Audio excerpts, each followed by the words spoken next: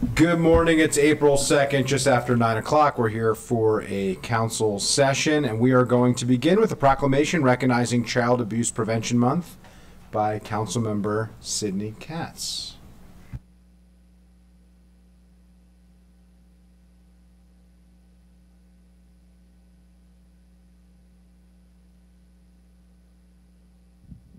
Good morning. Can anyone who's associated with this proclamation please come on down? That's all the TV shows. Come on down.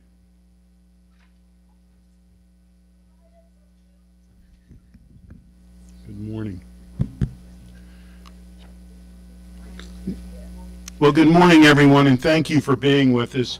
April is National Child Abuse Prevention Month. And as we begin, I'm going to ask the crowd behind me to please introduce themselves. You're welcome to stay. Would you please introduce? Hi, I'm Francia Davis. I'm from Voices for Children Montgomery. Hi, Debbie Feinstein, Chief of the Special Victims Division for the Montgomery County State's Attorney's Office. Charlie Regan, the Director of the Treehouse Child Advocacy Center. Assistant Chief Nicholas Augustine, Montgomery County Police. Captain Jeffrey Bungie, Special Victims Investigations Division, Montgomery County Police. Oscar Mensah, Social Services Officer for Montgomery County. Lisa Merkin, Senior Administrator, Child Welfare Services. Good morning, James Bridgers, the Director of the Department of Health and Human Services. Good morning, I'm Corey Talcott, Division Chief from the Office of the County Attorney. Good morning, Larissa Royal, Child Welfare Services. Good morning, Patricia Spann, Child Welfare Services. Well, thank you all for being here, and thank you for all that you do. I know you never get enough thanks for the good, hard work that you do for all of us. Child abuse can leave deep, lasting scars, making it harder to learn in school, to form trusting relationships, to build self-esteem, and to escape cycles of long-term abuse. Montgomery County is extremely fortunate to have the county's Child Welfare Services in the Department of Health and Human Services, focusing on preventing child abuse and neglect. In addition, we are highlighting two nonprofits working to protect their children: Treehouse Child Advocacy Center and Voices for Children Montgomery. Treehouse Child Advocacy Center is dedicated to reducing trauma and promoting healing for child and adolescent victims of sexual abuse, physical abuse, and neglect.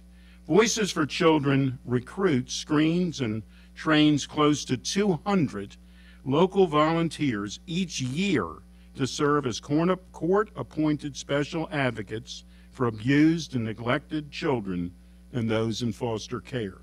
Montgomery County's Child Abuse and Neglect 24-hour reporting hotline is 240-777-4417.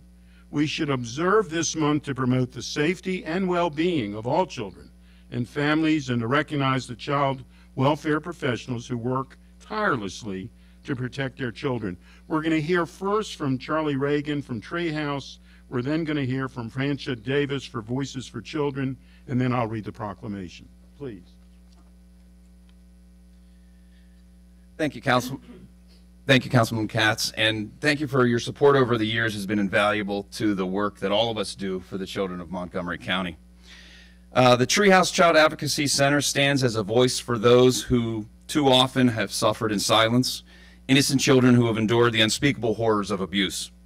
Child Abuse Awareness Month is a time for all of us as a community to come together and shine a light on this dark reality that still plagues our society. At the Treehouse, our mission is clear: to provide a safe haven for those vulnerable children, a place where they can begin to heal from this unimaginable trauma that they have endured. Every day we witness at the Treehouse the resilience and strength of these children in the face of adversity, and that inspires us to work even harder in our fight against child abuse. But awareness alone is not enough. We must take action. We must educate ourselves and others about the signs of abuse, empower every member of our community to speak out and take a stand against this injustice. We must continue to support all of these organizations like the Treehouse that provide vital services to abused children and their families, ensuring they have the resources they need to heal and thrive. So together, we can break the cycle of abuse and create a world where every child in Montgomery County feels safe, loved, and protected. So during this month, let us show those who have suffered that they are not alone. Let each of us be their advocates, their champions, and their voices of hope in a world that too often has turned a blind eye to their pain. So thank you, and the county. Thank you. Please. Sorry, I'm short. Thank you. Voices for Children Montgomery has been providing volunteer advocates for children in foster care since 1987. We have now recruited, trained, and screened and provided ongoing supervision and support to over 2,600 volunteers serving children who have been abused or neglected, and we have done all that with strong county support and cooperation from our wonderful Child Welfare Department over the years. Thank you. Yes, this pinwheel is a symbol of Child Abuse Prevention Month. It's a movement, and so there are programs all over the country who are planting pinwheel gardens today to recognize Child Abuse Prevention Month. Thank you. This is a proclamation, whereas child abuse and neglect is a serious problem affecting every segment of our community, and finding solutions requires input and action from everyone. And whereas child abuse can have long-term psychological, emotional, and physical effects that have lasting consequences for victims of abuse and their families, excuse me. And whereas in Montgomery County, we want to eliminate the risk of child abuse and promote the social, emotional, and developmentally well-being of our most vulnerable population, our children. And whereas a cycle of child abuse can be broken with early intervention, which is essential to ensure that an abused child or adolescent develops into a healthy and productive adult, capable of forming trusting and loving relationships. And whereas Montgomery County is fortunate to have nonprofits and county services dedicated to reducing trauma and promoting healing for child and adolescent victims of sexual abuse, physical abuse, and neglect. Now therefore be it resolved that the County Council of Montgomery County, Maryland, hereby proclaims April 2024 as Child Abuse Prevention Month. And be it further resolved that the County Council encourages residents to recognize this month by dedicating yourselves to the task of improving the quality of life for all children and families and raising awareness about child abuse prevention. And it's signed by the Council President, Andrew Friedson, and myself. Thank you all very, very much. We're going to give you one, and we will give you one. You.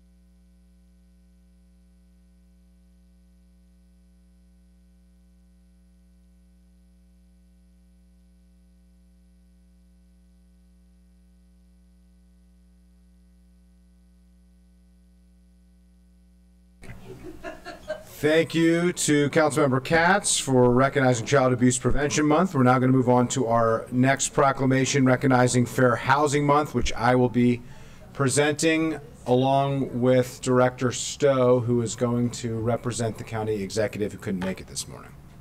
And all of our guests who are here to join for the Fair Housing Month proclamation, please join us.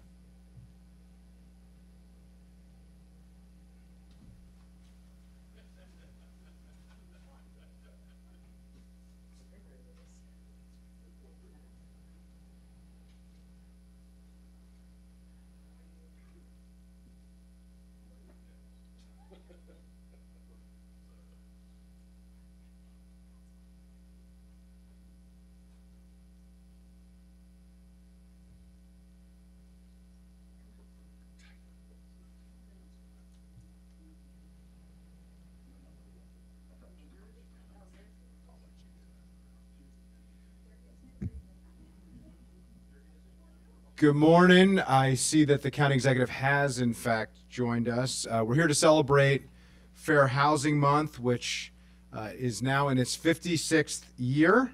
On April 11th, 1968, the Fair Housing Act ensured that no one was discriminated against concerning the sale, rental, and financing of housing based on race, religion, and national origin or sex.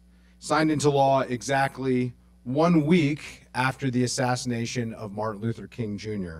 Passage of the Fair Housing Act was a step towards the vision of the type of beloved community that Martin Luther King Jr. talked about, a dream and a vision that we are still aspiring to work towards. We celebrate the Fair Housing Act today, recognizing that we still have work to do to ensure that there is access to dignified housing for everybody in our community, that we eliminate discrimination on the basis of someone's identity.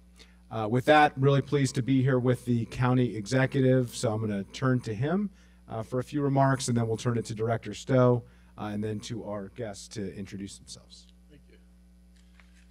So this is a really important landmark, but the work still needs to be done. We still hear about housing discrimination. We know that, for example, no one's supposed to be discriminated against if they have vouchers, but we know there are landlords who still don't honor vouchers when tenants present vouchers.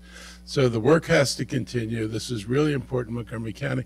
It comes on the heels of when the county and when the state eliminated the ability to discriminate in housing and broke the covenants up. Any of us who lived in Montgomery County long enough, you can go back and look at your property, and you go back and look at your deeds, and you'll see covenants that didn't allow you to sell a house to a black person, in many communities a Jewish person, and a few communities even a Catholic person.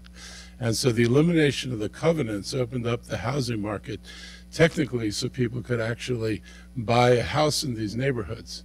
And that was really important for folks. A lot of folks who come out of DC were working and had wanted opportunities in Montgomery County like everybody else had and weren't able to get them. So fair housing marked a landmark for Montgomery County. It meant we were serious. We actually didn't rely on other people to do this. We took our own leadership in moving forward on the Fair Housing Act. And I think, by and large, it's been beneficial, but we still have work to do. So I'm really happy to be here today. It's a good thing to be celebrating. And thank you. Director Stowe. Thank you so much, Council President Friedson and members of council and the county executive. We felt today was so very important, Councilmember Friedson, to make sure that people understand that the very core value of our community is about where people live, their sense of shelter, their sense of refuge. It becomes critically important that they know that in Montgomery County, that opportunity to obtain that kind of opportunity for themselves and their families does exist without the kind of barriers that may exist vis-a-vis through practices that are discriminatory. So we've assembled today all the folks who are involved in that process, from those who are housing providers, for those who are in the sale of real estate, as well as those who in fact are advocates. And so I've asked them to come just real quickly to share a quick moment with you about their perspective. And I want to be able to share with our community that we all are supportive of this to our council members. We are all in this together. This is not them and us. Every aspect of ensuring that housing core value is available to our community is in fact available for everybody's perspective, regardless of their particular part that they play in providing housing for members of our community. And so I'm going to ask them to go real quickly and just share a little bit about this, about what they're doing. But I want to share with you who was actually here. We've got then Commissioner, actually our Vice Chair is here. There she is, Commissioner Dark, she's here. Also our Commissioner Janice Freeman is here with us. There she is. Montgomery County Branch NAACP is here. Denise Johnson and Cherie Branson. The Greater Capital Area Association of Realtors President Christopher Serrano is here. Department of Housing and Community Affairs, Scott Bruton is here. Thank you, Scott. Reynolds Alliance is here. Matt Losax. The Greater Metropolitan Association of Realtors is here. Nichelle Higgins. And our housing advocate, Jackie Simon. And so I've asked us a couple of them to say a quick word, Mr. President. Jackie, you start first with us.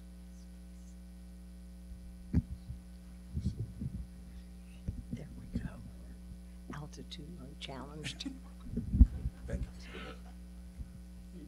1968, 56 years ago. 56 years ago, where were you? Then, I was a newcomer to Montgomery County, a young wife with 2 small children from rural Ohio. It was here I learned what discrimination was. It wasn't that it wasn't in Ohio. It just presented a different face here. I promptly joined Suburban Maryland Fair Housing, and shortly thereafter became a commissioner of the Human Rights Commission of the county. Montgomery County has led the way in many areas of fair housing, but we can't rest on our laurels. There is much left to do. Voucher holders encounter landlords who know better, but with a wink and a nod, turn people away, and the victim doesn't even know it. Do our laws need to be stronger or more precise? We still allow homes to be built that separate and divide us, isolating those with differing abilities and needs. I believe we can do better there too. Together we can do better to create the community we want to grow old in, and then leave it even better and stronger than we found it. It's together that we accomplish the dream we all share. Thank you. All right, for coming down to NAACP. Good morning. I'm Cherie Branson, 3rd Vice President of the NAACP. I want to thank you all for being here. Let me just say that the NAACP has been standing against housing discrimination for a very long time, from the removal of restrictive covenants to our current concern about source of income, as well as the disparate use of appraisals and how they adversely affect Black homeowners. So we are here. Thank you very much for having this, but the struggle continues, and we will continue to fight. Thank you. G. Carr. Thank you, Mr. President. Good morning. My name is Christopher Serrano. I'm the 2024 President of the Greater Capital Area Association of Realtors, representing over 11,000 realtors and industry professionals in our area. I want to thank County Executive Elrich and County President Friedson and the entire council for this opportunity to affirm the importance of fair housing in our community. GCAR is very proud with our continuing work to forward our mission of fair housing for all, with the Realtor Code of Ethics that ensures fair housing for more protected classes than the current Fair Housing Act itself. We also require every member of our board of directors and our committees, which are hundreds of positions, to complete our Diversity, Equity, and Inclusion Champions program to ensure that our association is guided by this important lens. GCAR was recently honored by the Maryland Realtors for being leaders in the state of Maryland in that regard as well. While we are here, it is vital that we not only support fair housing, but that we support housing development. Our marketplace is depleted, and we know that to act and deliver for our community is for healthy housing stock. Thank you very much. Thank you so much. Thank you so much. I didn't mention Greater Metropolitan Association of Realtors, or Realtist actually is the name of it. Nichelle Hagan's president. Ms. Hagan. Thank you very much for this opportunity. The Greater Metropolitan Association of Realtists Incorporated, also known as GMAR, is pleased to join hands with all organizations assembled here today, including the Montgomery County Office of Human Rights. As we come together to celebrate the National Fair Housing Month, this year we gather under the theme Fair Housing, the Act in Action. National Fair Housing Month holds profound significance for Realtis members, representing the commitment of NARAB, which is the National Association of Real Estate Brokers, to enforce the principles of fair housing. Established in 1947, NARAB was founded to provide membership to Black real estate professionals who were denied entry into the National Association of Realtors, also known as NAR. Led by 11 men and 1 woman, our founding fathers and mother of fair housing were instrumental in shaping the landscape of housing equality. Their tireless efforts contributed to the passage of the Civil Rights Act of 1968, now known as the Fair Housing Act, a landmark legislation that continues to serve as the cornerstone of fair housing practices today. GMAR proudly stands as the 111th local board of NARAB, located right here in Montgomery County, Maryland, a nonprofit advocacy organization committed to enhancing the business conditions of our members and promoting equity, democracy, and affordable housing initiatives within the real estate industry. We advocate for fairness in all aspects of housing, striving to combat homelessness and promote home ownership opportunities throughout the DMV region. We are focused on making fair housing the act in action. We promote democracy in housing, and for NARAB and GMAR, that means having access to housing, education about housing, being able to leverage housing as a financial tool, and empowering our communities to build wealth through purchasing real estate. It's a great time to be a Realtis, and some of the things that we will be offering and have offered is GMAR has partnered with Fannie Mae and Freddie Mac to offer, to address the appraisal biases. We've offered workshops on how to become an appraiser. To also counter the low Black home ownership rates, we have also offered Building Black Wealth Tours community days, and GMAR will be offering 4 of those this year. And to also address the low inventory of housing dwellings available for our communities, we will be NARAB has created a Black Developers Academy, which will also address the low numbers of developers in the community. We are excited and ready to move forward in being change agents and solution makers for this county and throughout the nation. Again, thank you for this opportunity. Thank you very much. Matt, come on up. Talk about the renters. Good morning, everybody. Thank you, Council President Friedson, Council Executive Mark Elrich, for this important proclamation this morning. My name is Matt Losak. I'm the co-founder and executive director of the Montgomery County Renters Alliance. We are also the leading co-founders of Renters United Maryland. We have seen housing discrimination, not just in Montgomery County, but across the state. But it's nearly impossible for many renters who are facing eviction to defend against it when we do not have just cause eviction protection. Today, the Maryland Senate will consider legislation to create local enabling protections for renters that will require a landlord or property manager to state the reason to evict somebody from their home. Right now, without that protection, with just 60 days notice, a landlord or property manager can evict a tenant without having to state any reason at all. Imagine what kind of discrimination this could hide. We are seeing it now. One of our tenants is testifying today before the Judicial Proceedings Committee, who is being victimized with eviction for forming a tenants association and because the property manager doesn't like the color of his skin. We are sure of this, but it's very difficult for us to prove it without this protection.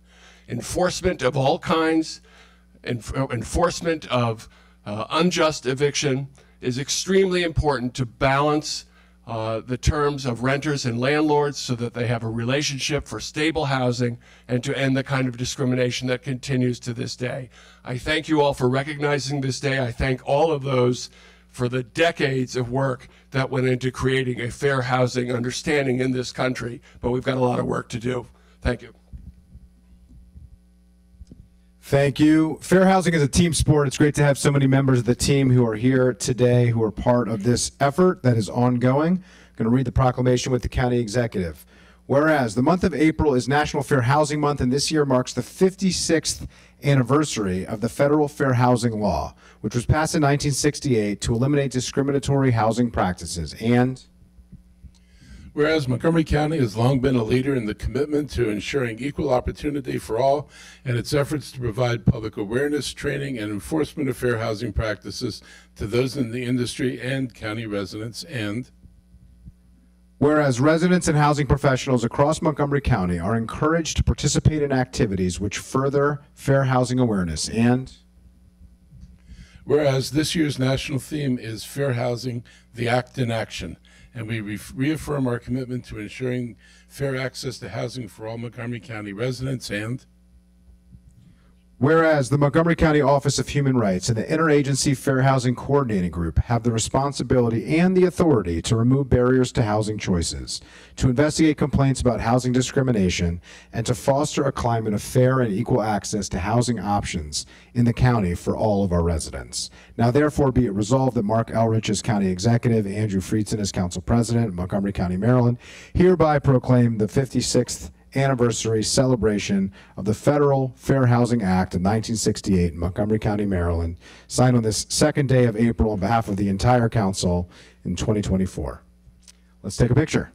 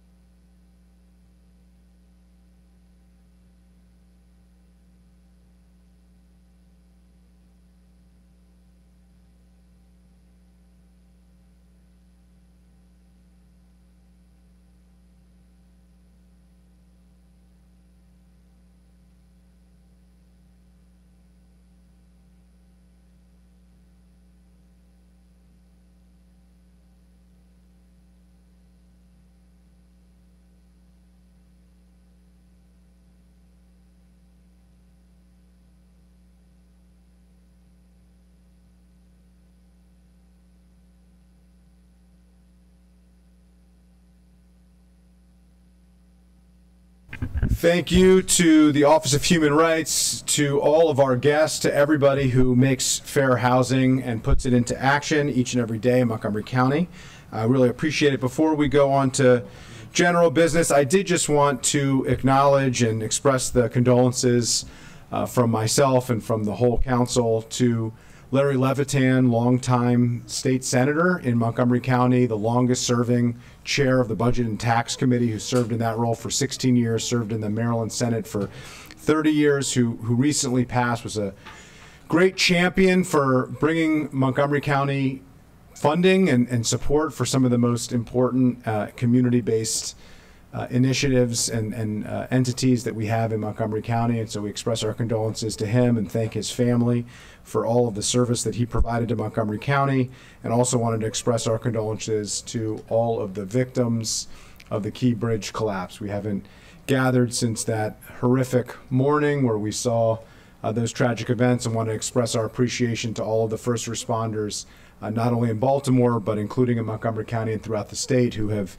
stepped up to respond, as well as the governor, the mayor, the president, all the federal agencies who have helped with that challenging situation as well. With that, we're now going to move on to general business. Madam Clerk, are there any announcements? Good morning, Council President, Vice President, and Council members. A public hearing will be held Tuesday, April 16th, 2024 at 1:30 p.m. for multiple new projects under consideration by the County Council for inclusion in the FY25 capital budget and the FY25 to 30 capital improvements program. These items are listed on today's agenda, which can be found on the County Council's website. Also, the public hearing for sectional map amendment H150 has been moved to April 30th, 2024 at 1:30 p.m. and will take place here at the Council hearing room in the Council office building. The purpose of sectional map amendment H150 is to implement the approved and adopted Fairland and Briggs Cheney Master Plan zoning recommendations. Finally, Councilmember Albornoz is expected to join today's meeting virtually later this morning. Thank you. Thank you, Madam Clerk. The minutes from the March 5th and March 12th, 2024 council meetings have been circulated to colleagues. Are there any objections to approving these minutes? Seeing none, these minutes stand approved. Our first agenda item is a work session on the FY 25 to 30 capital improvements program for Montgomery County Public Schools. I see we have some MCPS and Board of Education representatives who have joined us, and while they are making their way up, I will call on the chair of the Education and Culture Committee, Councilmember Jawanda. Would you please share the recommendation of the committee? Thank you, Mr. President. Good morning. And good morning to our MCPS colleagues. The Education and Culture Committee held 4 work sessions on the MCPS CIP. I want to thank the teams from MCPS and from OMB and our council dynamic duo, Mr. Levchenko and Ms. McGuire, for their work on this, as well as my own staff. The committee focused on prioritizing systemic infrastructure projects, which was different since I've been on the council, I think probably in a while, and right-sizing the out-year funding of key projects based on non-recommended reduction scenarios provided by MCPS, and they provided 2. And to their credit, one of them also suggested this approach, which is what the committee went with. During our discussions, the committee reviewed the needs of each of these schools. We thought it was important to, and this was another thing that we had not done before in my time on the committee, including demographics, capacity, and general building condition. They were all scored and ranked. And we had extensive discussions about the staging and components of projects to maximize our resources and efforts through the MCPS CIP. We were joined by several colleagues, district colleagues and others, and we recognized the challenges and the struggles of individual schools. And the school community at large has faced with delays to projects. No one likes to hear their project's going to happen and then it doesn't. We all have seen that. We believe that these recommendations from the committee, which were unanimous, can ensure funding for current and future projects, that they remain on schedule with the necessary funding. So the unanimous recommendations are summarized as follows, and the dynamic duo will correct me if I get anything wrong. The committee recommends using the MCPS non-recommended reduction scenario A as a starting point for our adjustments to the Board of Education's original request. It's always important to say the board would love to have everything done. We asked them for non-recommended reductions, and they sent us 2 scenarios. The committee recommends the following projects for approval as requested by the board: Burtonsville Elementary School replacement, LELEC at Broad Acres Elementary School replacement, Crown High School, new, Greencastle Elementary as an addition, Highland View Elementary as an addition, William Tyler Page Elementary as an addition, Silver Spring International Middle School as an addition, Neilsville Middle School major capital project, Poolsville High School major capital project, Northwood High School facility upgrade, Woodward High School reopening, and Piney Branch Elementary School major capital project for planning funds. For the elementary major capital projects, the committee recommends maintaining planning funds as requested starting in FY 25 and shifting construction placeholder funds $3 million for each project to FY 29 for the following 4 projects: Cold Spring Elementary, Damascus Elementary, Twinbrook Elementary, and Whetstone Elementary. For secondary major capital projects, the committee recommends the following, and these had extensive discussion. Shifting Damascus High School construction to FY 29 with a completion date to be determined, removing funding for Magruder High School to be considered in the future, removing funding for the fuller renovation of Wooten High School to a later phase, And I just want to say, for the Damascus High School, the committee discussed the importance of ensuring that the high school students continue to have access. We had a lot of discussion on this, to the automotive certification program as part of their career readiness pathways. The committee requested that MCPS provide a plan for the continuation and expansion, written plan, and update the committee and the council for this expansion and the discussion of other career pathway strategies at Damascus. For Wooten, the committee maintains funding in FY25 and 26 to address exterior improvements and related ADA modifications. And MCPS reported that this work is scheduled for the summer of 2024 and the summer of 2025.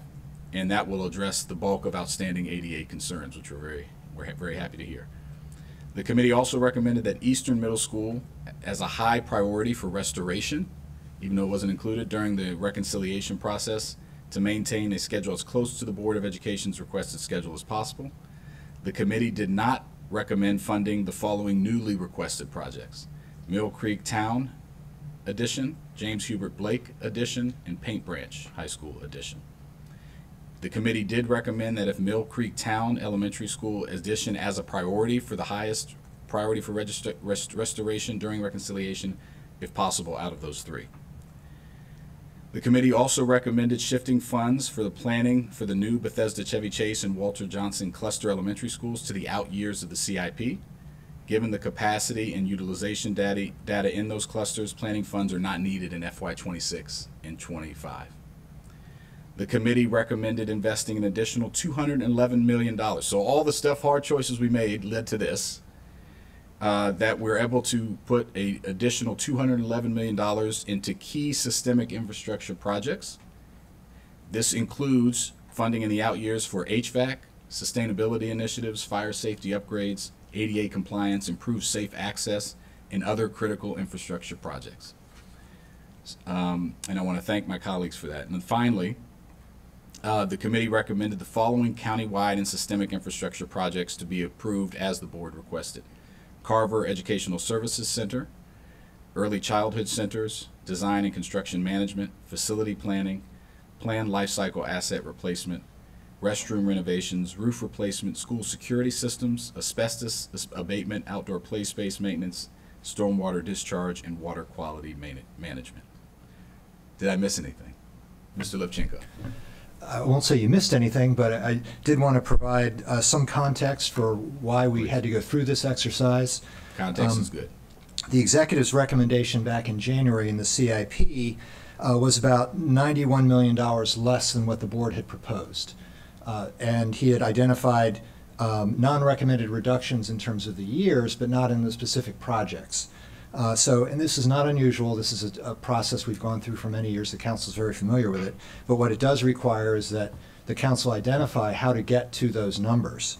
And the first step of that process was that the committee recommended that the Board of Education and MCPS come back with some non-recommended reduction scenarios, which they did. So we started with a $91 million gap in 6 years. On top of that, as you mentioned, there was an interest that goes back to discussions last fall about dealing with the systemic projects, especially in the out years. And so that effectively increased the goal of trying to find those additional resources. So as you mentioned, there was a scenario A and a scenario B. Scenario B was more of a traditional scenario of trying to just get to the numbers. Scenario A did that further element of finding more resources in the out years for the systemic projects. So that was the impetus for all of this discussion that the committee had over these multiple work sessions. Appreciate that. Thank you we started with the deficit and we had to address that as well. And Mr. President, I would just allow Board President Silvestri and Dr. Felder if they have any comments. Absolutely. I was going to do the same, so please. Good morning, buenos dias. It's an honor to speak with you today about the challenging but important work we all face to finalize the Capital Improvements Plan budget that ensures excellent learning facilities while remaining grounded in fiscal responsibility. Speaking for myself and my board colleagues, it is my intent to advocate for the needs of our students and the schools in which they learn, but also to understand the importance of doing so based on the reality of what a prudent budget can accomplish.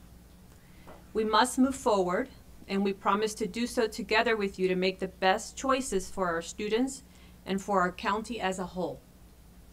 We understand the significance of the work we do today together and the collaboration necessary. We're committed to working with you to ensure that our students have access to the best possible learning facilities.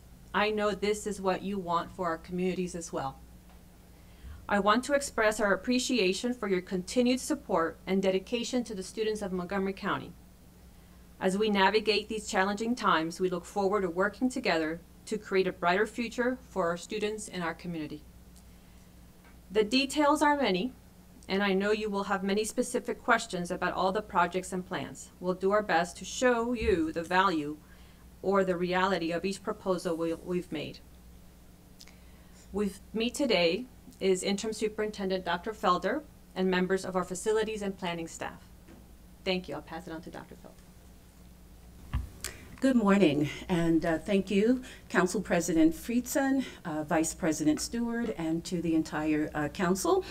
Thank you for this opportunity to discuss the CIP and budget to build and provide essential learning spaces for our students. I am mindful of our collective responsibility to provide for our students and to do so in a very fiscally responsible way. Together, we have the duty to ensure our students and staff have access to the best teaching and learning environments possible. It is also important for MCPS facilities that our facilities remain robust, as they are part of what supports a thriving community both near and in the distant future. Indeed, we face unique challenges in this process, including fiscal restraints and construction delays, very often impacted by items outside of our control, such as supply chain disruptions and the rising cost of construction materials. These obstacles have resulted in adjustments to our school construction and, frankly, changes in our plans, which understandably have raised concerns among families, staff, and students. The Board of Education and MCPS closely consider and examine each facility as it is currently and what any projections for the community may necessitate in the future. The proposed fiscal years 2025-2030 capital improvement plan is the culmination of tireless planning and the dedication of the educational excellence of our students and the operational excellence of our school system. The Board of Education's requests, totaling almost $2 billion, includes a range of essential projects to enhance the learning environments of our growing student body. From elementary to high schools, these projects reflect our commitment to providing optimal learning spaces conducive to academic achievement and personal growth.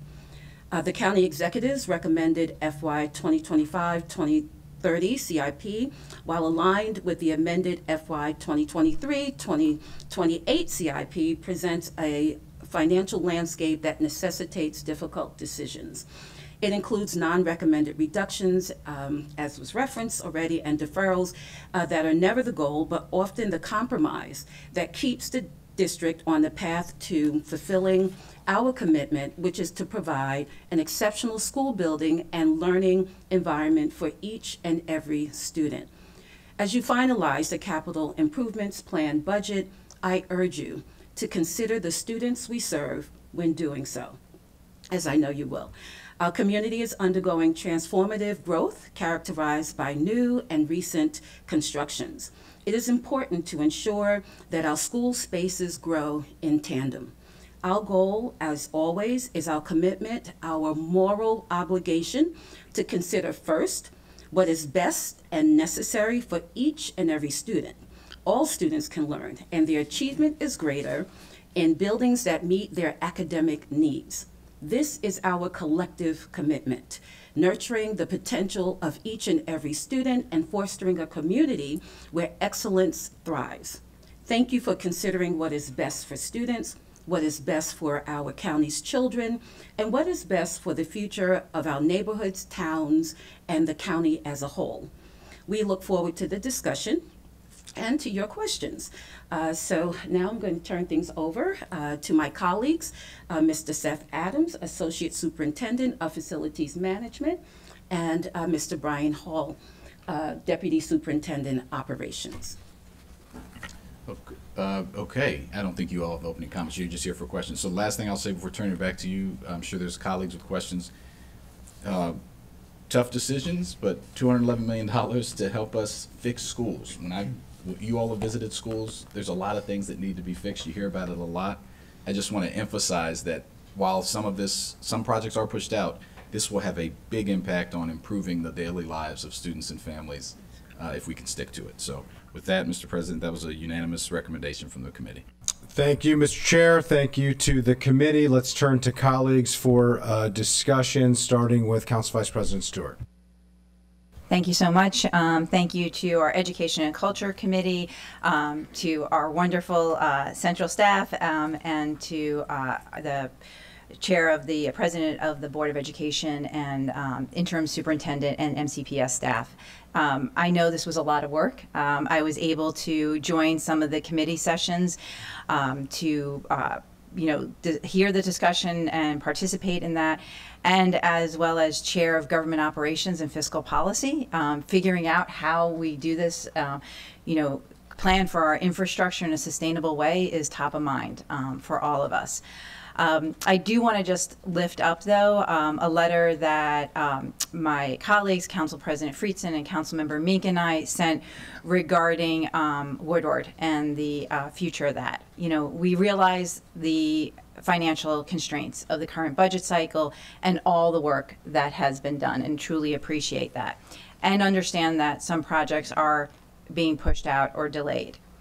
However, having said that, the removal of the auditorium without communicating a clear plan to meet the needs of the students over multiple years is frustrating for our community members.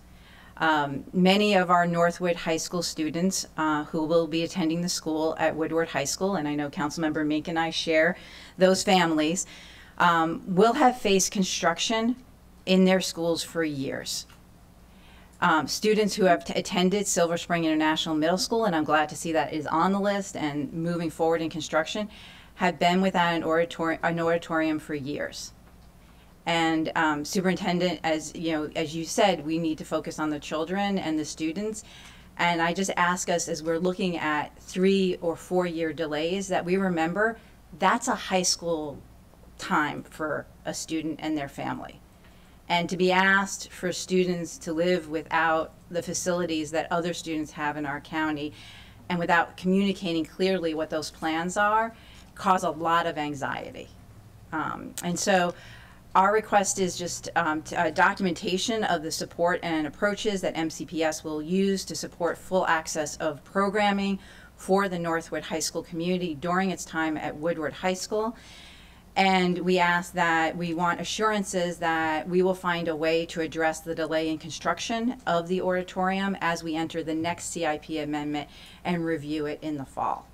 Again, fully appreciate the work that has been done by Education and Culture Committee, understanding where we are now, but just making a plea, we need a plan communicated to our families and the community and to us, as well as planning for that auditorium when it opens. Thank you. I'll just piggyback off of that briefly, just to ask a question. Has a high school been built, a new high school been built in Montgomery County without an auditorium? No, and we intend not to build a high school without an auditorium. This is just a brief delay due to the fiscal shortages associated with these two schools. But I would add, though, at the onset of the decision to locate Northwood High School at the Woodward facility, there was always going to be a time where they would not be able to utilize an auditorium. So the planning of how to support the academics of the students of Northwood has always been there since day one. What we're talking about now is obviously extending that past a year into possibly 2 and 3. So that's the work we will do to communicate how we support. But I would say the spaces at Woodward were designed specifically to support the performing arts program of Northwood. So we feel very confident that from that work with the early on design portion, that we'll be able to support these students and families, even though it is an extended delay or time period without an auditorium. I'll just reemphasize, I think it's really important. Auditorium is really the hub of where many of the community activities and events occur, not just performing arts. I mean, it is really at the center and the heart of a high school, which obviously learning needs to be the #1 priority of a school, but schools do and are much more than that to the families and the communities that rely on them. And an auditorium really speaks to that. And I'll just reiterate not only the letter that I joined with my 2 colleagues, but in 2019 I wrote a letter to Dr. Smith emphasizing the need for parity, that we shouldn't be building certain high schools with certain amenities and other high schools with others, because this has been part of the conversation from the beginning about Woodward, of whether or not Woodward should receive the same type of high school amenities as every other high school has ever had and has ever been built with. And in 2022, I wrote a similar letter to Dr. McKnight about the concerns about delays related to these projects. And I just think it's important to note, these projects don't just impact one school community. This is not just, supporting one school community. These projects were intended to support really the entire portion of the county, almost the entire county. You combine these with Crown, and it's almost the entire student population and families of Montgomery County Public Schools. So the decisions that we make here are important. And when we talk about boundary changes, when we talk about school facilities, if we have different schools that have wildly different amenities, that changes the ability for the school system to make thoughtful decisions on how to utilize assets to make sure that everybody's receiving a world-class education, to make sure that everybody is going to school in a safe environment, and that it's a comfortable environment for those who work and go to school there. So appreciate the work. I will move to our next colleague, Councilmember Lukey. Thank you, Mr. President. And again, I want to echo appreciation for the E&C committee. This is tough work. And to Ms. McGuire and Mr. Levchenko, again, always tough work, but you're also very creative.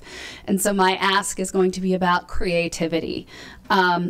This is a difficult year, and we have to be very, very realistic about what we can afford. And to be fair, there are projects in my district that are bumped. Right? Magruder High School gets removed out of this entire CIP, and I know that there are renovations that are urgently needed, but I also appreciate that that was not a project that was on the cusp of getting started. 2 other high schools that serve my district, Paint Branch and James Hubert Blake, which 3 of my 4 kids attend, were also proposed to add new things, but aren't going to make the cut.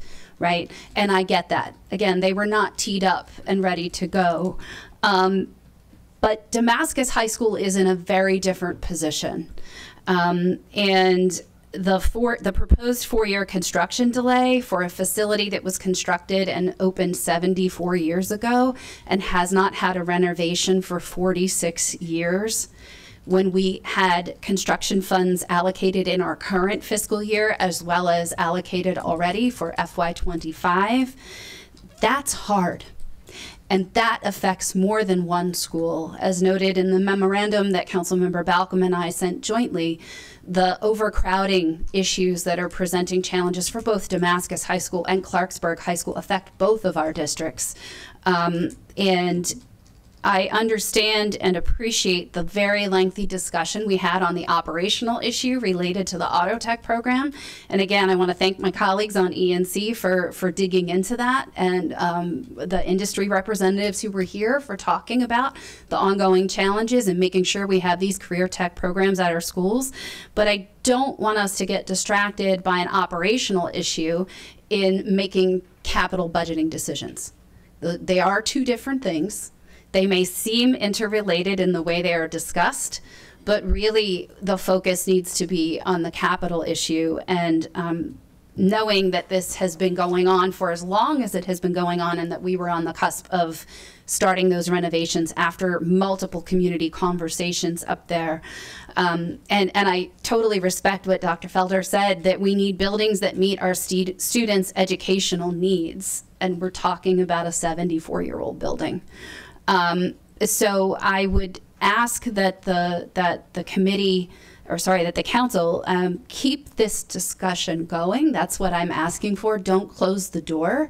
And that I'm asking that we treat Damascus High School as the chair had suggested for Eastern Middle School, right? To make it a high priority, to see what we can do to avoid such a substantial delay in this particular arena. And again, I fully pledged to work with program leaders and with the school system to figure out how best to tackle the auto tech issue for the future. So I just want to thank my colleagues, and I want to thank the council president and our staff, and hope that we can work together to find a positive resolution that doesn't involve a 4-year delay. Thank you. Thank you. Councilmember Katz. Thank you. Thank you very much, Mr. President. And I, too, want to join the chorus of thanking everyone for all of your hard work, including my colleagues on the council. You know, as was noted earlier, we always have more needs than we have money, and that's not going to go away. I mean, even if we had all the money in the world, we'd find some extra needs. I mean, we always have this situation. And I do agree, as was mentioned, that we need to keep our discussions and our communications open for not just this topic, but for all topics, but especially this one. And I want to thank for the 3rd district, and we talk about our county in various districts if you're a district council member, but one district affects all districts. But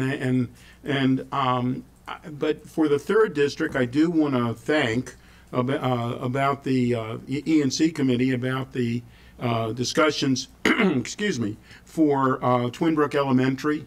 I think that was very necessary, and you're going to keep the planning on schedule, which is part of our planning. For Wooten High School, and I want to, there again, I think that, you know, if we had all the money in the world, if we had a magic wand, we would do something in addition to what is being suggested for Wooten High School. But we heard from Mayor Ashton when she was here. We heard from students that talked about the ADA improvements that during I think it was a bomb scare. I don't know. It was some exciting moments there. The other students had to help carry some students out of that building because of the entranceway that they were near. And they did, and our students stepped up, and we thanked them, but that should never happen. We should have all of that working together, and I believe because you're keeping the ADA improvements on schedule, that would be the right thing. But in all fairness, we need to make certain that the ADA improvements don't necessarily have to wait. If there's something wrong, we need to be fixing those along the way. And as I said earlier, Woodward High School is not in my district, but it is in our district. And there's certainly been schools, I guess, along the way that were at Woodward over the years in Northwood to be affected. And I believe that we should certainly keep on target the auditoriums. And then let's get to Crown. You know, Crown, I don't know how many people remember, but when Crown was annexed in, I just looked it up because I didn't remember the year, but when Crown was annexed into the city of Gaithersburg in 2006, it was the first time in the history of Montgomery County that the city of Gaithersburg, I happen to know a few folks who were there at that time, that the city of Gaithersburg got a free, underline the word free, and it might be, I know it was the first time, it might be the only time that you got free 32 plus acres for a high school site. And it's now that 18 years, I believe we held up, I don't know, have you gotten the land yet from the city? And that was the reason. And I was a part of that. I'll say it very publicly, but that was a part of that because we knew that our good friends from Montgomery County Public Schools, and they are our good friends from Montgomery County Public Schools, that we need to hold your feet to the fire on every now and then to get things done. and to get free 32 acres, and they'll give it to you. I mean, they could use it for a park. I'm not saying that they couldn't use the land, but they'll eventually give it to you. But the fact is that if you've gotten something for free, we should also make certain that we use that credit, that we use those dollars that you didn't have to pay for land. And I would assume that the land, if you bought it today, would be $40 million. I mean, who knows what the figure is. But the bottom line on this is we need to continue to be, and I want to underline the word continue, to be partners on this so that no child, regardless of where they are, that no child has I don't want to use the term substandard, but I'm using it, that they go to a substandard school, that they don't have something that some school down county would have or in other places would have. We need to make certain that every school is built to the standard that we would be as proud of regardless of where it is. So I know that in Crown's part, and it's out for bid, and I'm sure that you'll make a deal with their good friends from the city of Gaithersburg. I know that they want to make a deal with you. But the reality is that you need to treat everybody fairly when you're building those schools. Thank you very much, Mr. President. Thank you. Councilman McGlaughlin. Thank you, Mr. President. Thank you, MCPS leadership and Ms. McGuire and Mr. Lovchenko for your work, and of course to the E&C committee for engaging in this difficult exercise. We'll have another difficult exercise in a week or two when the T&E committee has its report out, the two biggest items within the CIP, but very much appreciate the work that you all did. Want to echo the sentiments of my colleagues, particularly with regard to the Woodward-Northwood situation. I live in the Northwood cluster, and parents are concerned not only about the auditorium or lack thereof at Woodward, but I think the bigger concern is the uncertainty with regard to the commute that the students likely, in all likelihood, right now, a high school student might never step foot in Northwood if that is their home school for high school. And so, Mr. Adams, I'll direct the question at you. When we build a new school, tear down a new school, and relocate students, have there been, to the best of your knowledge or anyone else, have there been situations where students have traveled as far as Northwood to Woodward, which just Googling around 9 miles or so? Now I recognize some cluster. Okay, well I think some people are not aware, and it's important to provide the perspective as to how these things happen. That's why I asked the open-ended question.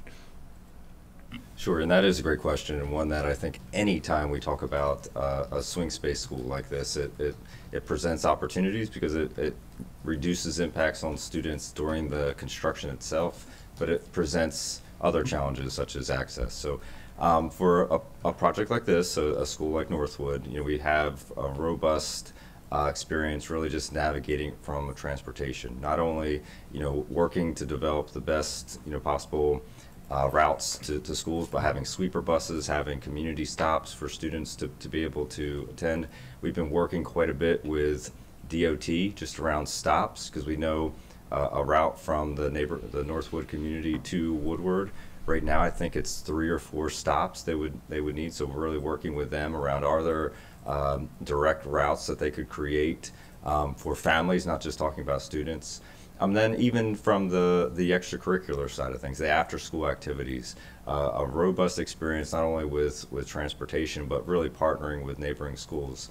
While the auditorium piece is new from a fine performing arts, this has been standard practice on athletics for years. And I would say a Wheaton High School went 5 years without home access. So partnering with other schools, making sure they're welcomed into these schools, that the amenities are the impacts to these amenities are minimized. So I do think we have a robust, positive track record. I think it's really just that communication piece, making sure everyone knows every child, where they need to be, what time, what are the opportunities if they're late for that bus stop and so forth. So we're going to continue to work on that between now and obviously this summer when we start to transition Northwood over to the Woodward facility. Appreciate elaborating on that, and obviously over communicating is the best way to move forward. There is anxiety, and so appreciate you expanding on that. And the last thing I'll just note, Councilmember Lutke mentioned creativity, and I believe that was with respect to the budget and trying to figure out how to make the most with what we have. I'll add another level of creativity that we need, and it is in our infrastructure and design. We spend a lot of time here on the council talking about land use and how to maximize our ability to build and innovate with ever diminishing land. And Councilmember Katz was talking about Crown, which is the opposite, a nice parcel of land that conforms to MCPS's current standards. As we continue to welcome people into Montgomery County, as we continue to grow, parcels like that are unlikely to be available, and so I think we need to innovate, look at different types of school models, and the policies that we've had for the last number of decades with regard to acreage and other types of requirements. I think we're being forced to rethink that while also providing high quality educational and recreational activities for our students. So just wanted to put a pin on that as we continue working on land use policies here at the council. So thank you very much. Thank you. Councilmember Mink. Thank you. I want to echo much of what has been said by my colleagues. Obviously, we're working within a very tight budget and, respect the difficulty there, but that makes the communication with families even more important. And so, with Northwood, as has been said, certainly understand that the auditorium and a delay there was a possibility, but as Vice President Stewart noted, the difference between 4 years and 1 year to a high school student is an eternity. That's the whole difference there. And given that there are students who are selecting Northwood because they want to study performing arts there and take advantage of the opportunities, to lose their entire opportunity to be doing that within the space of an auditorium and not understanding the pieces that MCPS is putting in place is I certainly understand the heartbreak that we are hearing really from the wide community here. So the sooner you all can put out clear information about how students will be served there and be able to take part in the rigorous and expansive performing arts programming that they are hoping to take advantage of, as well as taking into account community needs to the extent possible, as noted by President Friedson. That would really be helpful for us in answering our constituents' questions, and also obviously the importance of them hearing directly from you, that you thought about that before making this decision. I think you mentioned a black box theater. Would you be able to just take a quick 30 seconds here and just speak a little bit about some of what the specifics of how you all are taking into account the needs?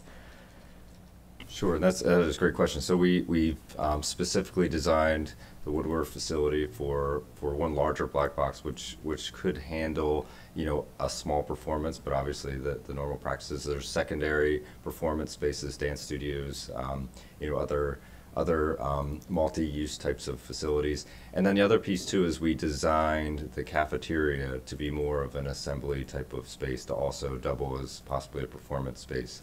So hearing the council loud and clear over we need to do different, we need to approach these buildings differently. We absolutely have looked at this building very differently, and we do feel there's going to be more than ample spaces for not only the day-to-day fine and performing arts, but smaller scale performances. It's just those larger performances where you may need to fit 400 plus people. The black box, we feel confident we can fit 100 to 150 families to participate in those. It's just those large performances that we'll continue to work through. And one thing I would just say, and I'll go back, and actually the Wheaton project did remind me, there have been projects where they've taken time, over the years to construct. Wheaton is a perfect example where the auditorium was the last piece of that multi-year project that was constructed. So this, while it is unprecedented for us to pause on the build as an overall building. We do have experience navigating this type of challenge with our students. Not ideal, but certainly we have experience, and we're certainly ready to communicate and work through this with our families. But I do believe we're going to have ample spaces at Woodward during their stay. Just those large performances, we'll have to get a little more creative and partner with neighboring schools or schools that are located closer to the Northwood community. Great, thank you. Well, and appreciate that, and we'll look forward to seeing more of the communications that you'll put out to the community, and then hopefully helping to amplify those communications as well. Our other question is on the programming, as we've talked about at Damascus High School, of course. My understanding, having spoken to some of our auto industry partners, is that it's not possible to have an auto program that meets national certification standards without some of the infrastructure like lifts. I understand that there are lifts at Seneca Valley, but there are fewer lifts there than there are at Damascus. And now we're talking about serving 2 school communities instead of just one there. Damascus has about, depending on what time of year, we're looking at around 60 students in their auto program right now. I understand they have more than 80 signed up for next year, so it's a very popular program that's growing, and we're talking about dramatically shrinking potentially the number of lifts that they have access to. So I'm just going to reiterate the committee's hope that you all will talk to industry about making sure that the Damascus build-out takes into account the ability to at least maintain, if not expand, automotive certification programs akin to what we have now, and looking at some of the creative options that could potentially be on the table, such as the auto shop, which is up for sale within a couple minutes drive, or even a 15-minute walk or so from the school. Again, there is interest from multiple industry partners in exploring the possibility of a public-private partnership there. That property's up for sale for about $4 million, which is a lot less than the $12 million. And so if there was interest in exploring a possibility in which MCPS purchased the property and private partners upgraded and maintained it and served students there, I leave it to you to talk about the details and whether that's actually plausible, but just to put out there that there are some creative options that could be looked at. And the committee, I know, looks forward to hearing back from you all about the conversations that you all will hopefully have directly with our industry partners within the foundation there. And certainly I would also like to ask for communications from our industry partners directly from the foundation, to have those that are next, to have their voices present again at the next conversation, I think will also be important, and hopefully we can have a robust conversation that I assume will extend over the many months and year and so on to come. But I want to make sure that the community knows that we are hard at work to make sure that, again, that national standards are going to be met here, and kids are going to have a chance to be hands-on in a way that that industry says, yes, these are the kids that we can employ and that we can move up. And I want to make sure everybody knows also that these are not solely career track, that these are also college track positions. There's a whole range of different careers and jobs that kids are able to move into. Would you all like to speak to that program as well, and serving them, or those conversations? Well, certainly. I think we've obviously heard loud and clear from the families that could be impacted. Again, I would say this is an approach to think differently about our buildings. Again, echoing what we've heard from council, to think about how do we evolve our career and technology programs. And again, I'll go back to our committee discussions around Seneca Valley and the construction trades. It looks very different than what the model that we're used to. We're finding great success with that. So I do think this is a case where we need to continue that dialogue. We need to build this out together. If it ultimately means adding more to the Damascus project, I do believe we have time to do that. But it also, I think we have to recognize that we did construct Seneca Valley for the purposes of creating a hub, and then also really just to have real conversations about what that means. If that's not a model that can be supported, or that's not a model that makes sense for all students and families, then certainly we need to have more discussions around what the implications of sort of transitioning off from an up-county hub would look like. But yes, we're well prepared to talk, and we are actually very prepared to talk about different innovative approaches public-private partnerships, not only for this type of program, but also even the auditorium work that we're talking about at Crown and Woodward. So we're ready to think differently and approach these issues from a different lens than what historically we've done in the past. Okay, I appreciate it, and look forward to hearing back about the conversations that you've had, again, directly with our foundation's industry partners in this regard this month, and we'll be looking forward to hearing from them as well about that. And, I think that the Up County Hub, there's a lot that makes sense about the hub model, certainly, and I understand and appreciate that you all are thinking creatively and innovatively, but we can't innovate in an industry field without industry being at the forefront of those conversations. They have not been included to the extent necessary, I think, to make sure that we are, again, meeting those certification standards, and so appreciate that you all are embarking on that now. And then also wanted to just get clarity on the hospitality program. I understand that you weren't able to get an instructor for that in time at Damascus. Is that right? Restaurant management. I'm sorry, restaurant management, restaurant management at the start of the year. Is that something that has been remedied over the course of this year? Are we teed up for next year to bring that back, or what is the plan? I know the school is actively obviously looking for... And appreciate the indulgence I know we're kind of moving a little to the side here, but want to make sure we get this on the record. Thanks. Yep, we're actively always looking for instructors for those unique programs. I think that was a program that did have strong participation in the past, and without an instructor, it was not a program that we could implement this year. But certainly as the school goes through their staffing models and staffing plans, it's space that building has. So certainly I know, in talking with the principal and team, that's certainly a position they will continue to seek after, and certainly from the support of central office and our HR department to figure out if there's a way to staff that. Okay, great. Yeah, and the space question is why this is tangentially relevant to the conversation we're having now. Of course, I think the community wants to make sure that that space is going to be accounted for in future builds, and if we're scaling back the program now, that's an indication that it's not. But glad to hear that you're looking for the instructor, and would certainly urge you to talk to, again, our foundation's industry partners in that space as well. They are in touch with graduates from that program who might be a good fit. So, they're a good place to look if you're looking for an instructor there. Thank you. I yield. Thank you. Next is Councilmember Balcom. Thank you. It's always interesting. You have certain things you're going to say, and then you add on as people go along. I do want to just highlight and thank Councilmember Mink for her leadership in this Damascus issue from a perspective of workforce development. We need those industry partners not only during the programming phase, but during the construction phase. And so I think that's important. We, from a workforce development perspective, we are begging industry to get involved. And here we have these foundation partners who are asking and are giving their, not only their advice, but the standards, the national standards. And so I think that we just need to be more involved and engaged in what they're doing. I appreciate the hub model, and I appreciate the innovative look at space. However, we have a program in place that meets national standards, and I think that we're going backwards by taking it away. So I just wanted to lift that up as well.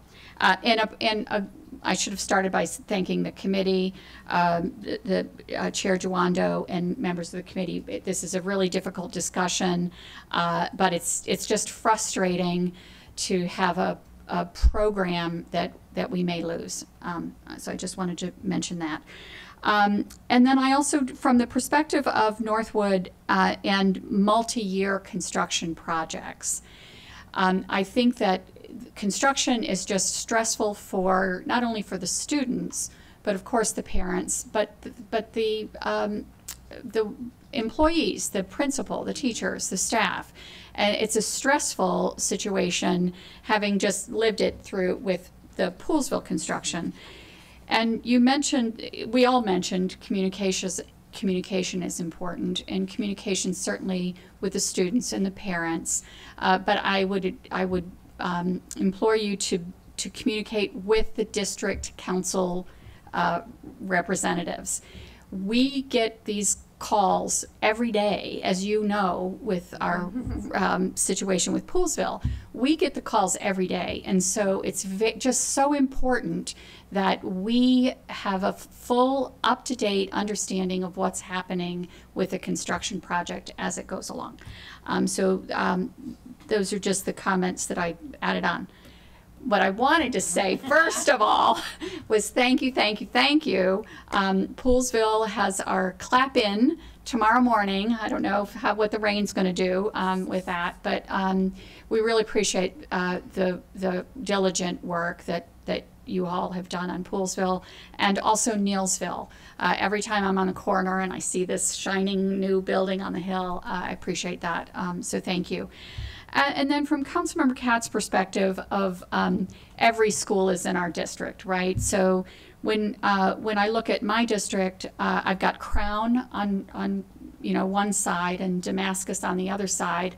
Both of those projects will have significant impact on District 2 with the reboundary, whatever boundary decisions are going to be made with Crown. That's such a big boundary discussion and will have impact on Northwest and then maybe Seneca Valley. And then you come from the Damascus perspective and what happens with Clarksburg. And so it's just really important that when we think about these schools, it really is, they're all moving pieces. And so, I'm very happy that Crown's going forward, and I really hope that we can keep the discussion open with Damascus. I share that boundary with Councilmember Lidke and appreciate her efforts on that too. So thank you. Councilmember Fani Gonzalez. Good morning. Thank you for coming today. Two very brief comments, very similar to what my colleague, Councilmember Balcom, mentioned. Twinbrook Elementary School and Northwood High School, they're not on my district, but right next to it, literally next to it. So significant number of my families in my district go to those particular schools. My kids' home school is actually Northwood High School, so I do get some notifications about the construction as a parent, but it's really not enough. So again, reemphasizing the need of making sure that we're communicating more. I cannot help myself, but when you mentioned the black box, it touched a nerve on me, just because Mary Lutherman Middle School in Aspen Hill has a black box. I was on the planning board and I worked on it for the mandatory approval. And I went to that school about a year ago, and it was sad to see that many of the kids that talked to me during that event that I held in that school told me, we have a beautiful space, but we don't have a technical staff to actually manage the black box that we built. So yes, it's great to have these things, but if we don't have the staff to actually make the magic happen, then it's meaningless. And so this position is so frustrating because, again, I'm sorry to say it, we give you guys the money trusting that you're gonna hire the staff to do certain things, and yet you hire certain consultants to do things that have nothing to do with instruction. And that has to stop. So yes, we're gonna have a beautiful black box in Northwood High School where my kids are gonna go to, yet I bet you that we're not gonna have the staff to actually work on it. And so see why I'm frustrated here. Yes, so communications and really falling through things and just limit excuses. That's what I'm asking, and I'm saying that more as a parent than as a council member. I can see that. That's it, thank you. If I may, we hear you about the staffing for the black box for Loiterman. The board did reinstate a position for Loiterman.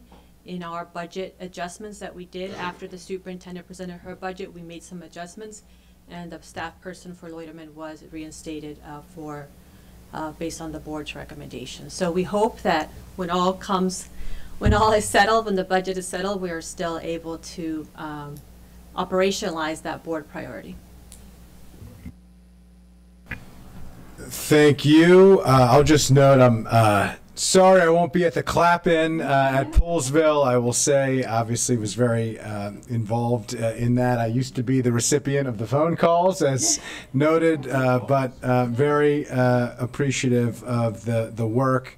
And it has been an interesting dynamic of transitioning from the last council to this council, having represented some of these key projects, and some of which are moving forward and everyone's very excited about, and some of which have left some room for improvement, better communication, and continued concern about making sure that there's parity, among the projects, which has been a theme really for all of the projects, to ensure that every family has access to a great school and a great facility that reflects the quality of the instruction and programming that goes alongside and inside of it.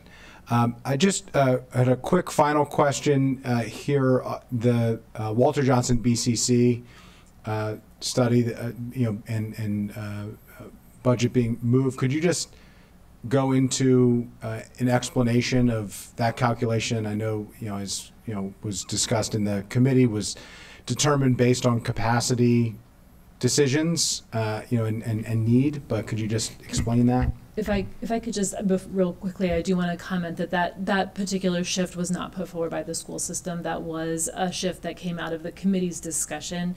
So certainly Mr. Adams may want to speak to the specifics of that project, but I just wanted to clarify that did not originate with the school system. It was our analysis through, again, the discussion of the capacity in that in those clusters, and the discussion with the committee that the planning funds for that, given the relative availability of capacity in those clusters, that those planning funds could be shifted later into the CIP.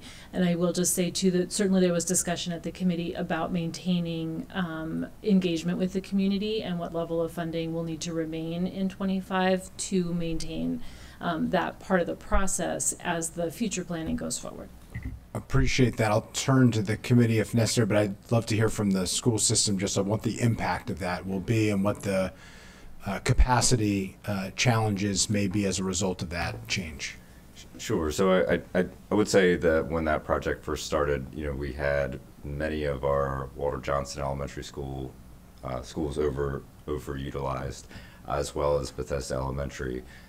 Following, over the course of the several years, we implemented that boundary change down in Bethesda, which included Bethesda, Somerset, and Westbrook. That relieved a little of the pressure off of Bethesda.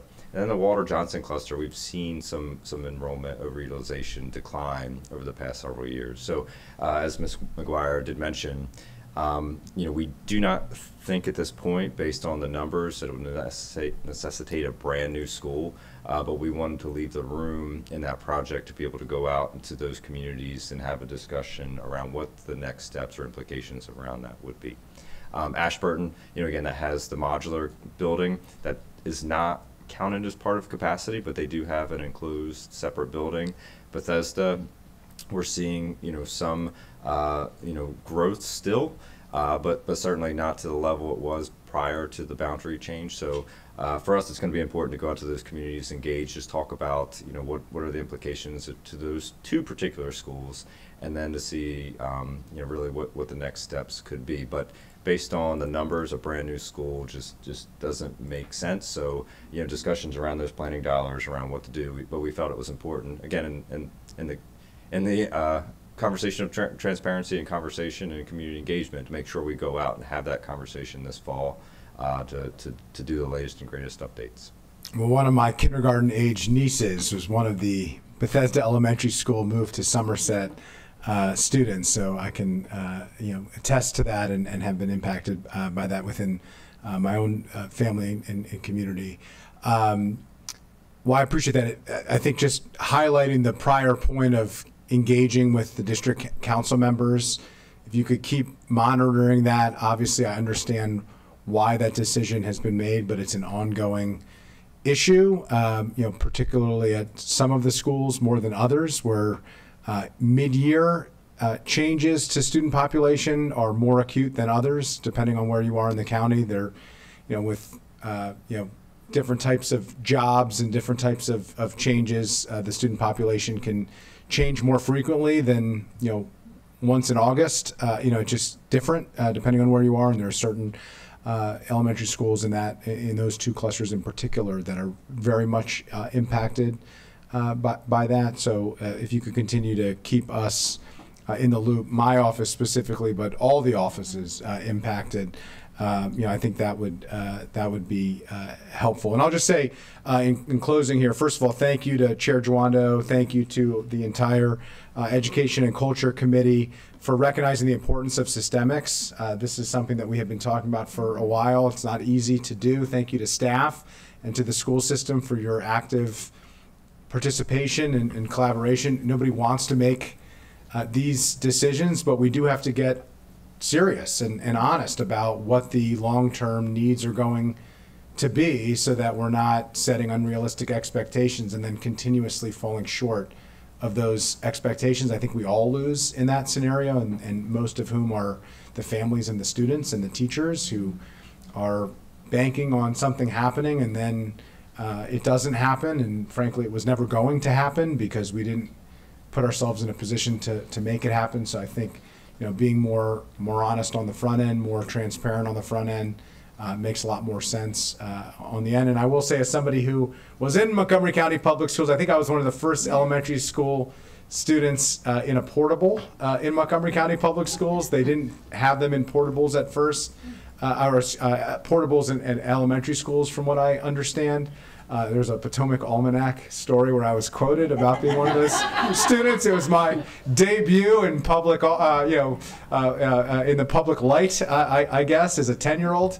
And as somebody who was in a high school that was being renovated while I was there. And, there are no wins to these questions. Would you rather have a long commute and be disrupted in that way, disrupting your daily life, your family's life, the impact that it has on students and extracurricular activities and homework and everything else? Or would you rather have the disruption of an active construction site next to where you're trying to learn and teach and go about the daily activities of a school? It's neither nor. I don't think anybody wants either of those. They want a new, beautiful, quality school to go into that has been constructed. So I, do appreciate the challenge that there really aren't easy answers to a lot of these questions, particularly then when you add on the constraints as well. So thank you to everybody. Dr. Felder, do you have something to add? Yes, indeed. Before we wrap up? Well, first and foremost, I wanted to just share that portables are sometimes now referred to as learning cottages. So I just wanted to share that, but also wanted to say thank you for this opportunity to engage. I'm leaving here knowing that we're all on the same page and wanting to do what's best for our children. And I've got pages full of notes, so thank you for all of your feedback. But one of the things, reoccurring things I heard, and one of the things we've been talking about as staff, is that we have to do a better job of communicating with all stakeholders, including everyone in this room. So we take that back, and we will do better in that regard. So thank you. Learning cottages. Okay, I think somewhere there's an Orwell book that, They look better inside than outside. Yes. I think George Orwell would be jealous of that terminology. But point taken, and I might use that term in the future. I'm not sure. I will, but I appreciate the point. I think that we know that there's tremendous learning that is happening. There's a lot of hard work that is happening, and we want to make sure that there are facilities that reflect the learning that's happening inside of it, the quality of the students and the teachers and the staff that are there. I know that's a shared commitment. Appreciate everybody's work to move that forward. So with that, there were no motions to make any changes to the committee. Recommend. You had. I didn't hear a second though. Oh, sorry. Okay. Yeah, I was moving to have. Councilmember Lukey had a motion. I just want to give an opportunity. Why don't you restate your motion? We'll see if there's a second. Oops, sorry about that. My motion was to have Damascus High School project treated as a high priority, similar to the way Eastern Middle School is being treated under the committee's recommendation, to see if there is some way to modify the 4-year delay. I don't see a second. There's a second by Councilmember Balcom. Are there any comments, Councilmember Joando, Chair Joando? I appreciate the robust discussion and the recommendation and the advocacy of Councilmember Lukey and others. And we did talk about, again, not wanting to have to tell people that we're going to do something that we can't do. In the high school projects, just to give the public context, these are $200 million plus projects. We saved $211 million to put in the systemics. I don't, we have the dream team here, but the magic that would need to be done to put Damascus High School, to move it back up, I think would eliminate the strategy that we're trying to accomplish. And so for that reason, I have to support our committee recommendation, and I'm the chair, I have to support our committee recommendation. But I understand the desire, and certainly there are always off-year amendments, and there's obviously another full CIP again in 2 years. If there's more, if the economy changes, if maybe construction costs go down, there's a lot of things we would hope would happen. It could always be revisited, but I think it would be very difficult, and I would hesitate to set that expectation given the cost of the project. Appreciate that. Councilmember Lukey. So this is a question for Ms. McGuire and Mr. Levchenko. The money that was allocated in FY24, the capital funds allocated to the Damascus project in FY24, have not been spent. Is that correct? I'm going to defer to the school system on that question. So the planning dollars are being spent. I don't believe construction dollars began until 25, but yes, so we are expending the planning dollars currently. Okay, because and I know we'll talk about this later this week at the GO committee, not with respect to MCPS, but with respect to the Office of Legislative Oversights, where I had asked for a study regarding the amount of funds that we spend on planning and design for things that don't get built or are so delayed in build that the economics of it are all out of whack, right? And that is, again, why I was advocating for this, particularly where the planning and design dollars have been spent, construction dollars haven't been spent, but they are on the cusp of, and were already allocated for FY25, which was to start in a few months. So that is why I was asking about that, because again, we've already expended taxpayer funds on the planning and design and teed this up. And as I think as the universe has taught us, delays don't make things cost less money. So appreciate everyone's thoughts and considerations. Okay, are we ready to vote on the recommendation? On the amendment, excuse me, on the amendment, all those in favor of the amendment to advance Damascus High School as a high priority, please raise your hand. Okay, all those opposed? Okay, I think there's sympathetic views for all of these projects, but an appreciation to the committee for the work that they did and an interest in moving forward with the committee recommendation, given all of the challenges and constraints within the confines of the capital budget. With that, we have a committee recommendation before us. All those in favor of the committee recommendation, please raise your hand. That is unanimous among all those present, 10-0. And so thank you to Montgomery County Public Schools, to the superintendent, the board, and to staff for all of your hard work in coordinating with the committee and with colleagues to move that forward. So thank you. Okay, thank you. We're moving on to item 2, which is our call a bill for final reading. I see Ms. McCartney Green has joined us. This is Bill 324, Late Night Establishments, Hours of Operation. The Joint Public Safety and Economic Development Committees recommend approval with amendments. Chair Katz, would you like to share the Joint Committee's recommendation? I would. Thank you very much. And I see that Councilmember Albernaz's name is before us. I don't know that we've seen him yet, but hopefully he's doing fine. Yes, the Joint Committee, the Public Safety as well as the Economic Development Committee met, and it's a 7-group committee because of the It was a 6-1 vote. Councilmember Sales opposed it. And this, as for the joint committee, we had many visitors as well. Vice President Stewart was there, Councilmember Albernaz was there, and Councilmember Glass was there. He's a part of the joint committee, but was also part of the original people that endorsed this. The committee itself, this bill certainly caused much discussion. We went through what we needed to do. We learned again that various jurisdictions are doing things differently with hookah bars. Prince George's County is now saying that they have to close at 8 o'clock. Baltimore County is saying that they have to close at midnight.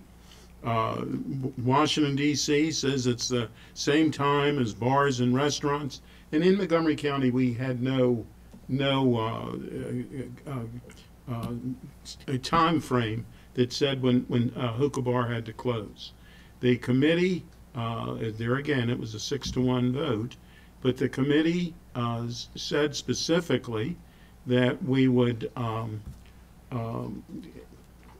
pass this, and that it would be an expedited bill so that it would go into effect immediately upon the approval and the signature of the county executive. I do know that Ms. Ludine Green is here, and Ms. McCartney Green is here, and I do believe that perhaps what we should have a discussion, Mr. President, if it meets with your approval, with Vice President Stewart, who was the author of the beginning of this. Sure. I would suggest, let me see if the Joint Committee Chair has anything to add from that. So nothing from her. I can turn to the sponsors, then we'll turn it to colleagues who are in the queue. Unless there's any additional comments from Ms. McCartney Green or from Dr. Stoddard. Okay, so why don't we'll turn to sponsors first, then we'll turn to colleagues in the queue, starting with Council Vice President Stewart. Great, thank you. I just want to thank both the two committees who reviewed this. Thank you to Chair Katz and Chair Fanny Gonzalez for their work on this, and my two colleagues, Councilmember Glass and Albernaz, for co-sponsoring this. This bill we've worked on for more than a year. During that time, we've convened multiple meetings, sometimes weekly, to discuss concerns and challenges in our downtown Silver Spring area related to calls for service, crime, noise, other activities that are taking place overnight. Who do we meet with? Owners of our late night establishments, owners of businesses adjacent to this area and these businesses, the Ethiopian American Chamber of Commerce, the Ethiopian Community Center, individual residents, condo associations, pretty much every neighborhood group adjacent to the area, as well as our police department, our Silver Spring Citizen Advisory Board, and our Silver Spring Chamber of Commerce, as well as the owners of the hookah lounges. I do want to thank Dr. Stoddard for his work on this, being at many of those meetings, as well as Jacob Newman, the Regional Services Director for Silver Spring, who did a great deal of work on this as well. Really, our goal here is to bring parity for our late night businesses. What this bill does is it creates a closing time at 2 a.m. during the week and 3 a.m. for all of our late night businesses. And as Chair Katz mentioned, our neighboring jurisdictions have been moving into this area. Baltimore closes at midnight, Prince George's at 8 p.m., and in fact, Prince George's went a bit further and actually said hookah lounges could only be in light industrial areas and need to close at 8 p.m. And the District of Columbia closes their businesses, their hookah lounges, as well as those who serve alcohol at the same time. As we've discussed during the committee sessions, staying open overnight has negatively impacted other businesses in close proximity and our overall downtown Silver Spring area. And as nothing else in the region is open late at night and have been experiencing closing times, Silver Spring is becoming the after party spot. And this is having negative impacts on our residents, our other businesses, and increasing the cost of public safety. And we know the Public Safety Committee and many of us have had conversations regarding our shortage of police officers, and that there is a need here to concentrate officers in this area around Bonifant, where a majority of the lounges are located. And this has actually impacted response times for other places. Police in District 3, that runs from the DC line in Silver Spring to Burtonsville. And while the majority of our officers have to be in downtown Silver Spring overnight into the early morning hours, this does lead to longer response times than other places in the district. In addition to these public safety concerns, I also want to lift up the well-documented public health concerns related to hookah. I want to thank Ms. McCartney Green for the excellent packet and her work on this. It was noted in the packet, and I just want to lift up that the CDC quantifies that 1 hour of smoking hookah is the equivalent of smoking 100 to 200 times the amount of smoke someone would inhale from a single cigarette. In a single water pipe session, users are exposed to up to 9 times the carbon monoxide and 1.7 times the nicotine of a single cigarette. This is documented in Ms. McCartney Green's packet. In addition to this, in the Res-J statement that we received on this, it was also highlighted concerns about the public health implications for folks who worked at these lounges. So while we are concerned about the public safety challenges, and I think our conversation has been focused on that, I wanted to make sure today, as we were taking up our final vote on this bill, that we did not lose sight of these public health concerns.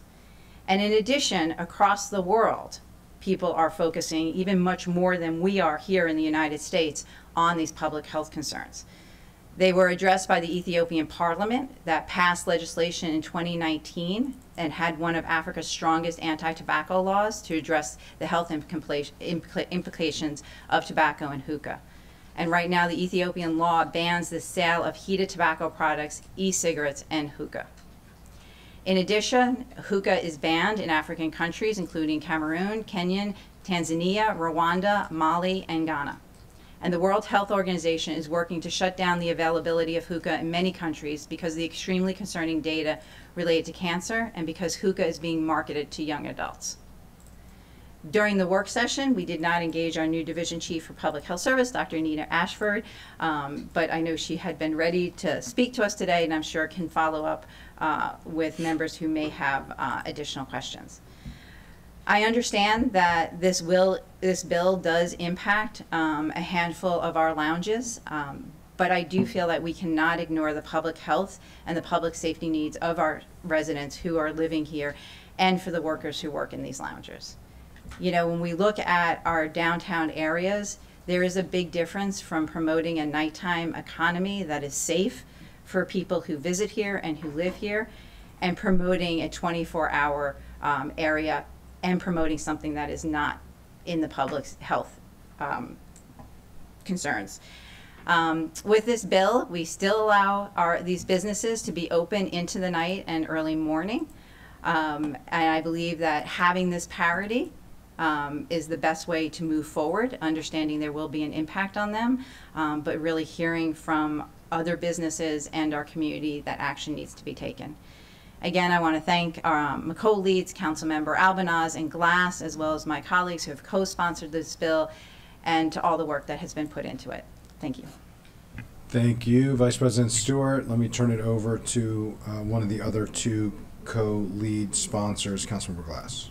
Thank you, Mr. President. I also want to extend my appreciation to Vice President Stewart and Councilmember Albanaz for partnering on this effort. As Councilmember Stewart noted, she has been working on this essentially since she was elected, and Councilmember Albanaz and I have been working on this before then, signaling how much of a need there is for this, not only among the business community, but among the residents and among those who visit and enjoy our nightlife establishments. This is about safety and it is also about fairness. We want our patrons and visitors to enjoy themselves in a safe way, and we want our residents to be safe. From 2022 to 2023, there was a 53% increase in calls regarding disorderly conduct between the hours of 2 and 3 a.m.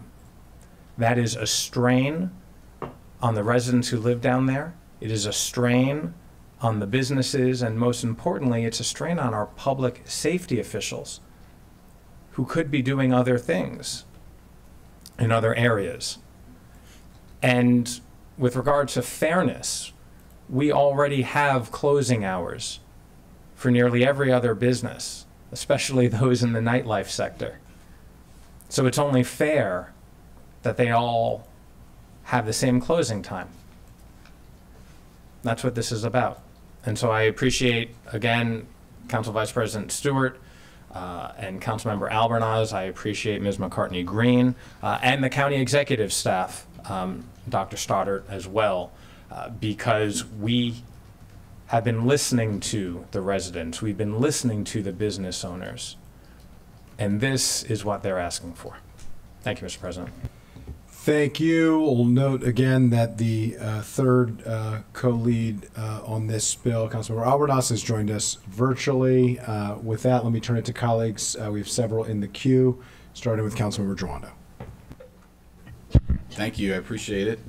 I want to thank Councilmember Stewart for her efforts to address public safety in downtown Silver Spring. I know it's coming from a genuine place, and I think we're all trying to do that. As she knows, and I think my colleagues know, I've told this story before. I not only grew up in Silver Spring, but particularly on Bonifant. You know, my dad's print shop was on that street. Got my tattoo on that street.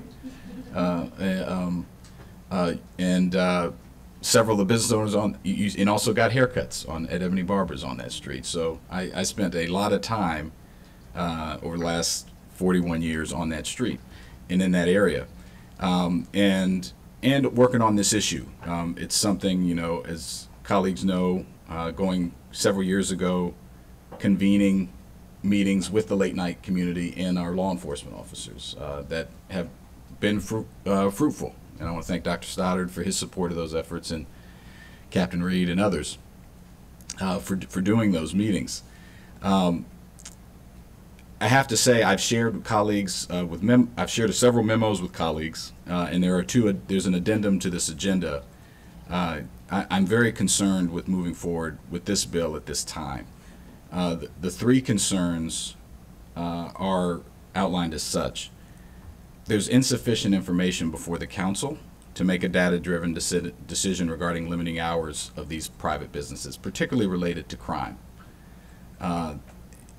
Two, and I'll come back to that, two, the impact of the hours themselves, the limitations and the impact that they're going to have on businesses has not been fully evaluated. And three, the county has yet to implement the late night business safety plan that we passed a year ago, or last February, and to determine the effectiveness of that measure. We just passed the regulations last week. There hasn't been a safety plan written. And it was particularly discussed at the time as a first step to see how that would go before we took more draconian steps. When it comes to the data-driven decision that I mentioned, we don't have complete information regarding late-night business operations and crime data. I had requested from the department hour-by-hour data on the crime statistics in Silver Spring. That request is still partially pending. They did provide a breakdown between the 2 to 7 hour, but that is not helpful in the sense that there's no comparison. In 2 to 7, as was mentioned by the sponsor, these businesses are the only businesses open in the county. So to compare them to something that's not open, of course, that's where people are located. There will be calls for service where people are. And so I don't think we would need to know what's going on at 11 and 12 and 1 in other parts of the county that have nightlife and things that are happening during the day. We've requested that. One of my amendments today will address that. I don't think we can take this step without understanding that. I'm concerned, too, that this bill will put small businesses, most of them, if not all of them, black and immigrant owned, out of business.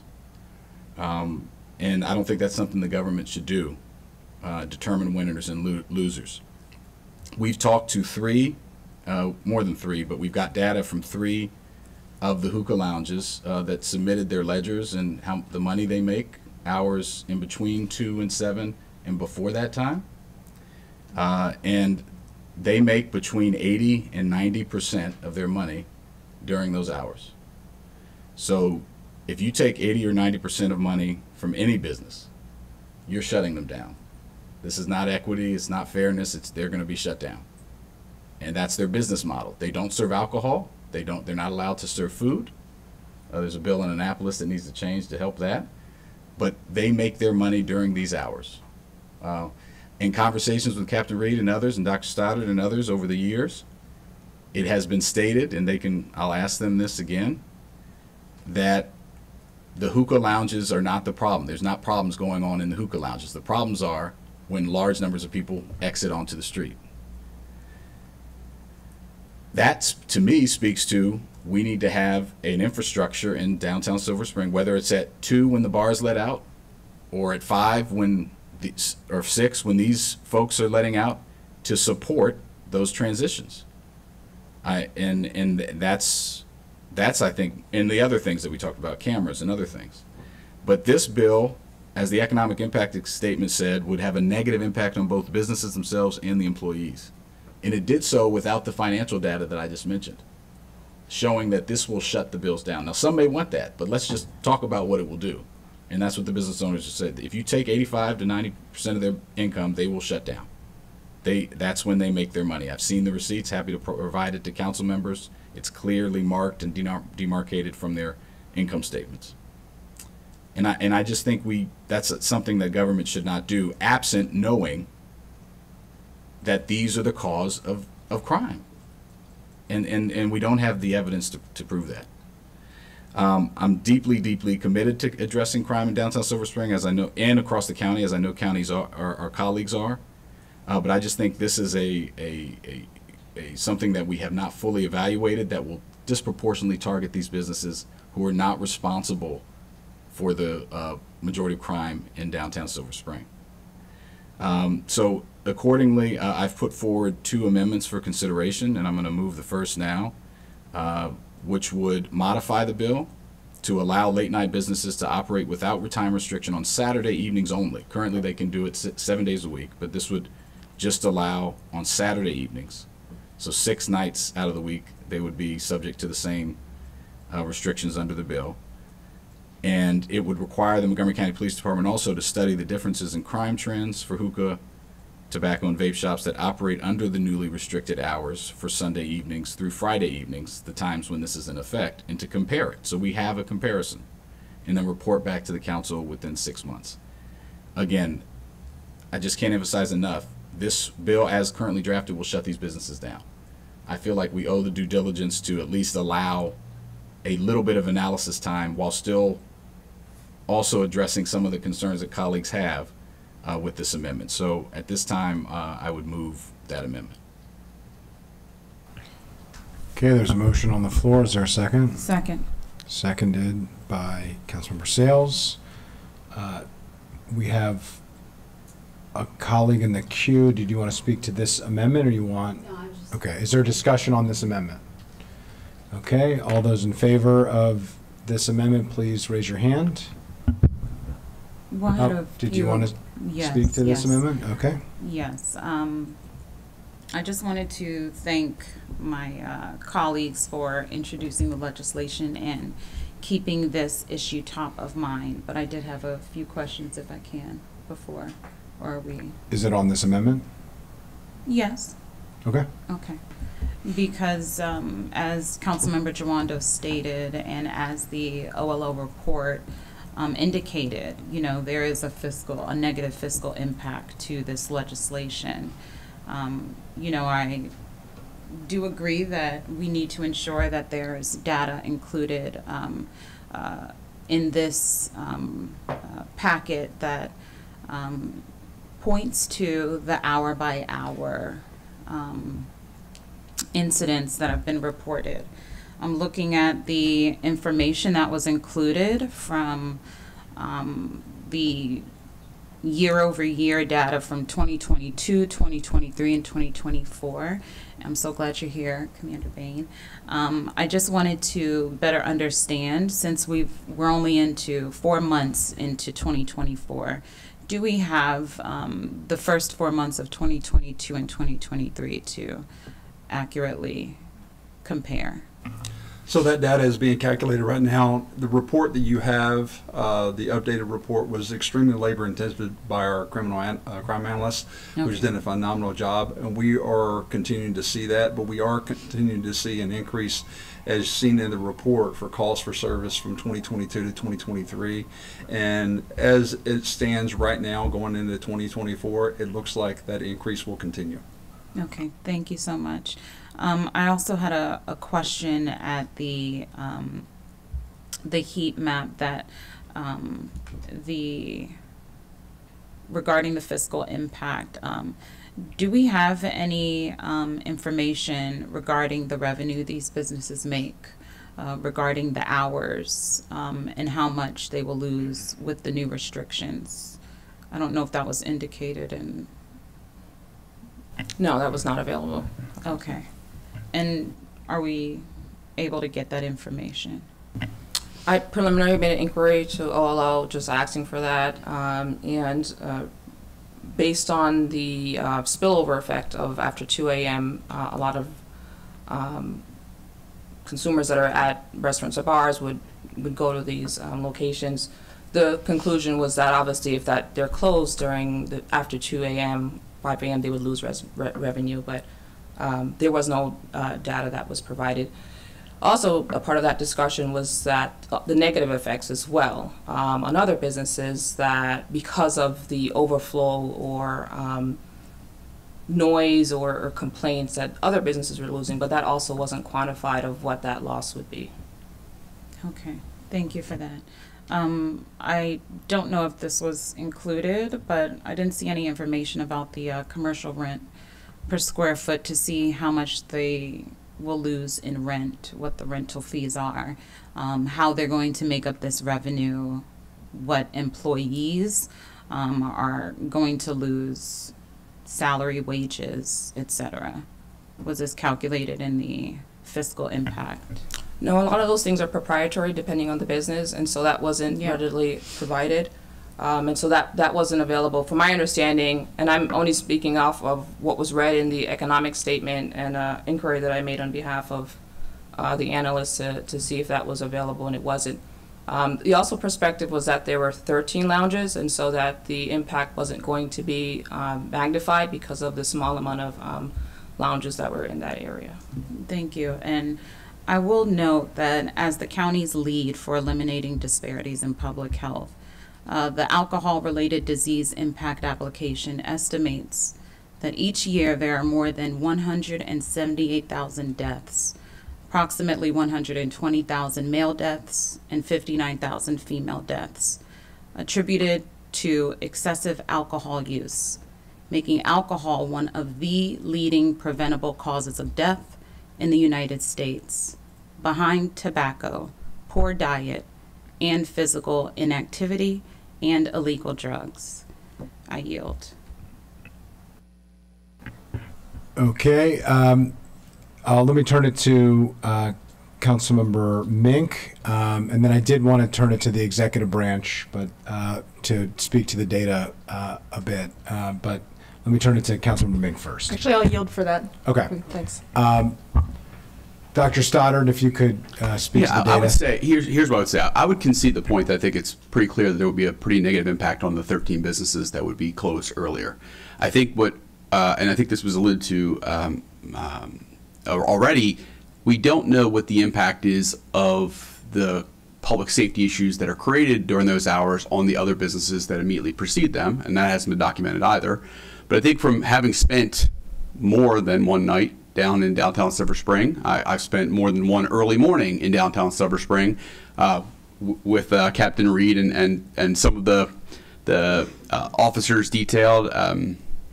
Officer Boone is most recent salon. I've done several with seen Brett down there several times, and the staff there overnight. What does happen is the bars let out, and people do proceed on to these establishments. They do stay there until 5, 6, 7 in the morning. The establishments, particularly on Bonifant Street, let out one into another. You have all kinds of, I observe personally, so I can say this, fights, altercations, and was sitting in the cruiser with an officer, and he essentially said to me, I can't go intercede on this because I'm by myself, and essentially, if it gets bigger, I'll have to call for more support because that's the reality. When we were doing late night enforcement in the space, we couldn't even get into the hookah lounges because they were so packed that there was at least a 15 to 20 minute delay for the inspectors to get into the establishment until they could clear enough space for them to be able to get through and do the work of do the inspections. And so these establishments are very busy during this time. It's indisputable the economic impact would be real to these businesses. However, this is an equity issue. And what I mean by that is these 13 businesses are taking a disproportionate level of public resource, and that public resource is therefore being denied to the other 200 businesses that are operating at 7 o'clock or whatever, however many are operating at 7 o'clock. Those officers are being disproportionately tied up doing the work to protect the occupants and employees of those 13. And so I would not dispute at all that the calls for service data says that it is busier in downtown Silver Spring at 7 o'clock than it is at 3 o'clock. However, when your 13 businesses are driving, the calls that you see at 3 o'clock are X, they're not the same ratio as what you're seeing at 7 o'clock when there are hundreds of businesses operating concurrently in Silver Spring.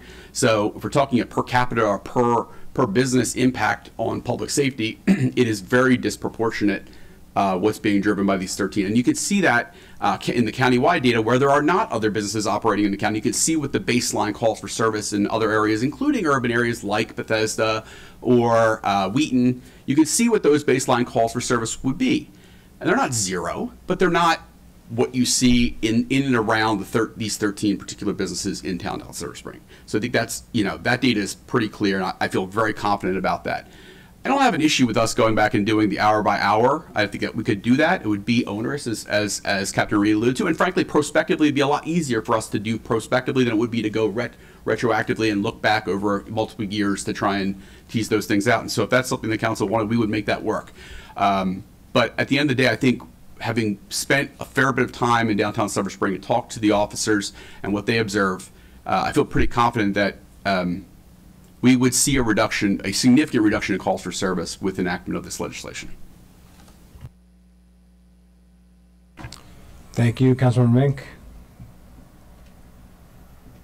If there are others in the queue, can I get in behind them? Because I'm thinking over what we just said. Sure. Thanks. I'll put you back in the queue. We have Council Vice President Stewart. Thank you. I think as we're all letting information, I appreciate the response from Dr. Stoddard and Captain Reed. Thank you for joining us.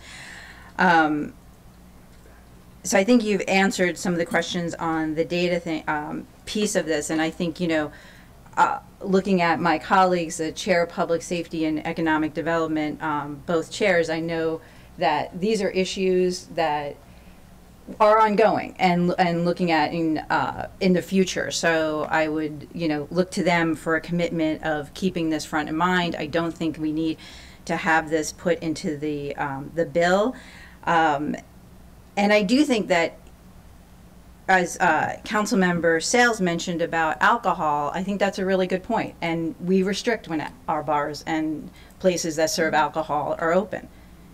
And right now, as I said, I think I really want to lift up the public health concerns, because this came to me, as Councilmember Glass said, when I was very first elected. And I know Councilmember Glass and Albornoz were looking at this longer than I have, and as well as Councilmember Gimondo.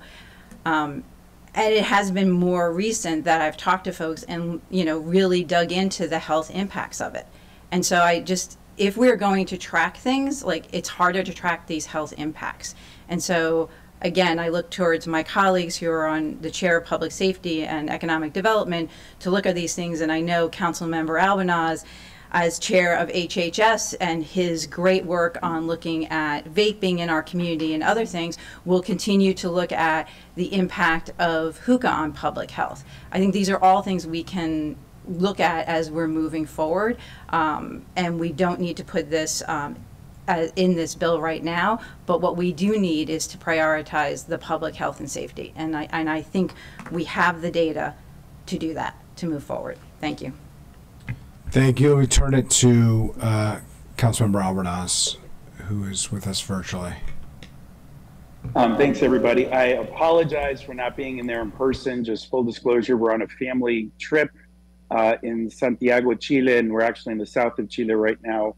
It's the 30-year anniversary of my grandparents' passing, and so my mom is taking us around, and my kids are seeing where she was born, where my grandparents were born, and we just couldn't pass this trip up. But thank you all so much for your patience. But I just will mention quickly, because it hasn't been mentioned yet, this is, to me, a very common sense issue. We do not have the infrastructure for this, plain and simple. We are receiving people from around the region, not just Montgomery County, who are coming to our county from bars that close at 2 or 3 a.m. in Prince George's, in the District of Columbia, and in other parts of the region. And we do not have the public safety infrastructure to be able to handle this. We didn't 2 years ago, and we certainly don't now. And so I believe strongly that while I do recognize, as all of my colleagues have, that this will disproportionately impact the 13 businesses, this is very much a public safety issue, and, as Councilmember Stewart noted, a public health issue as well. And so for all those reasons, I was prepared to do this and actually close earlier to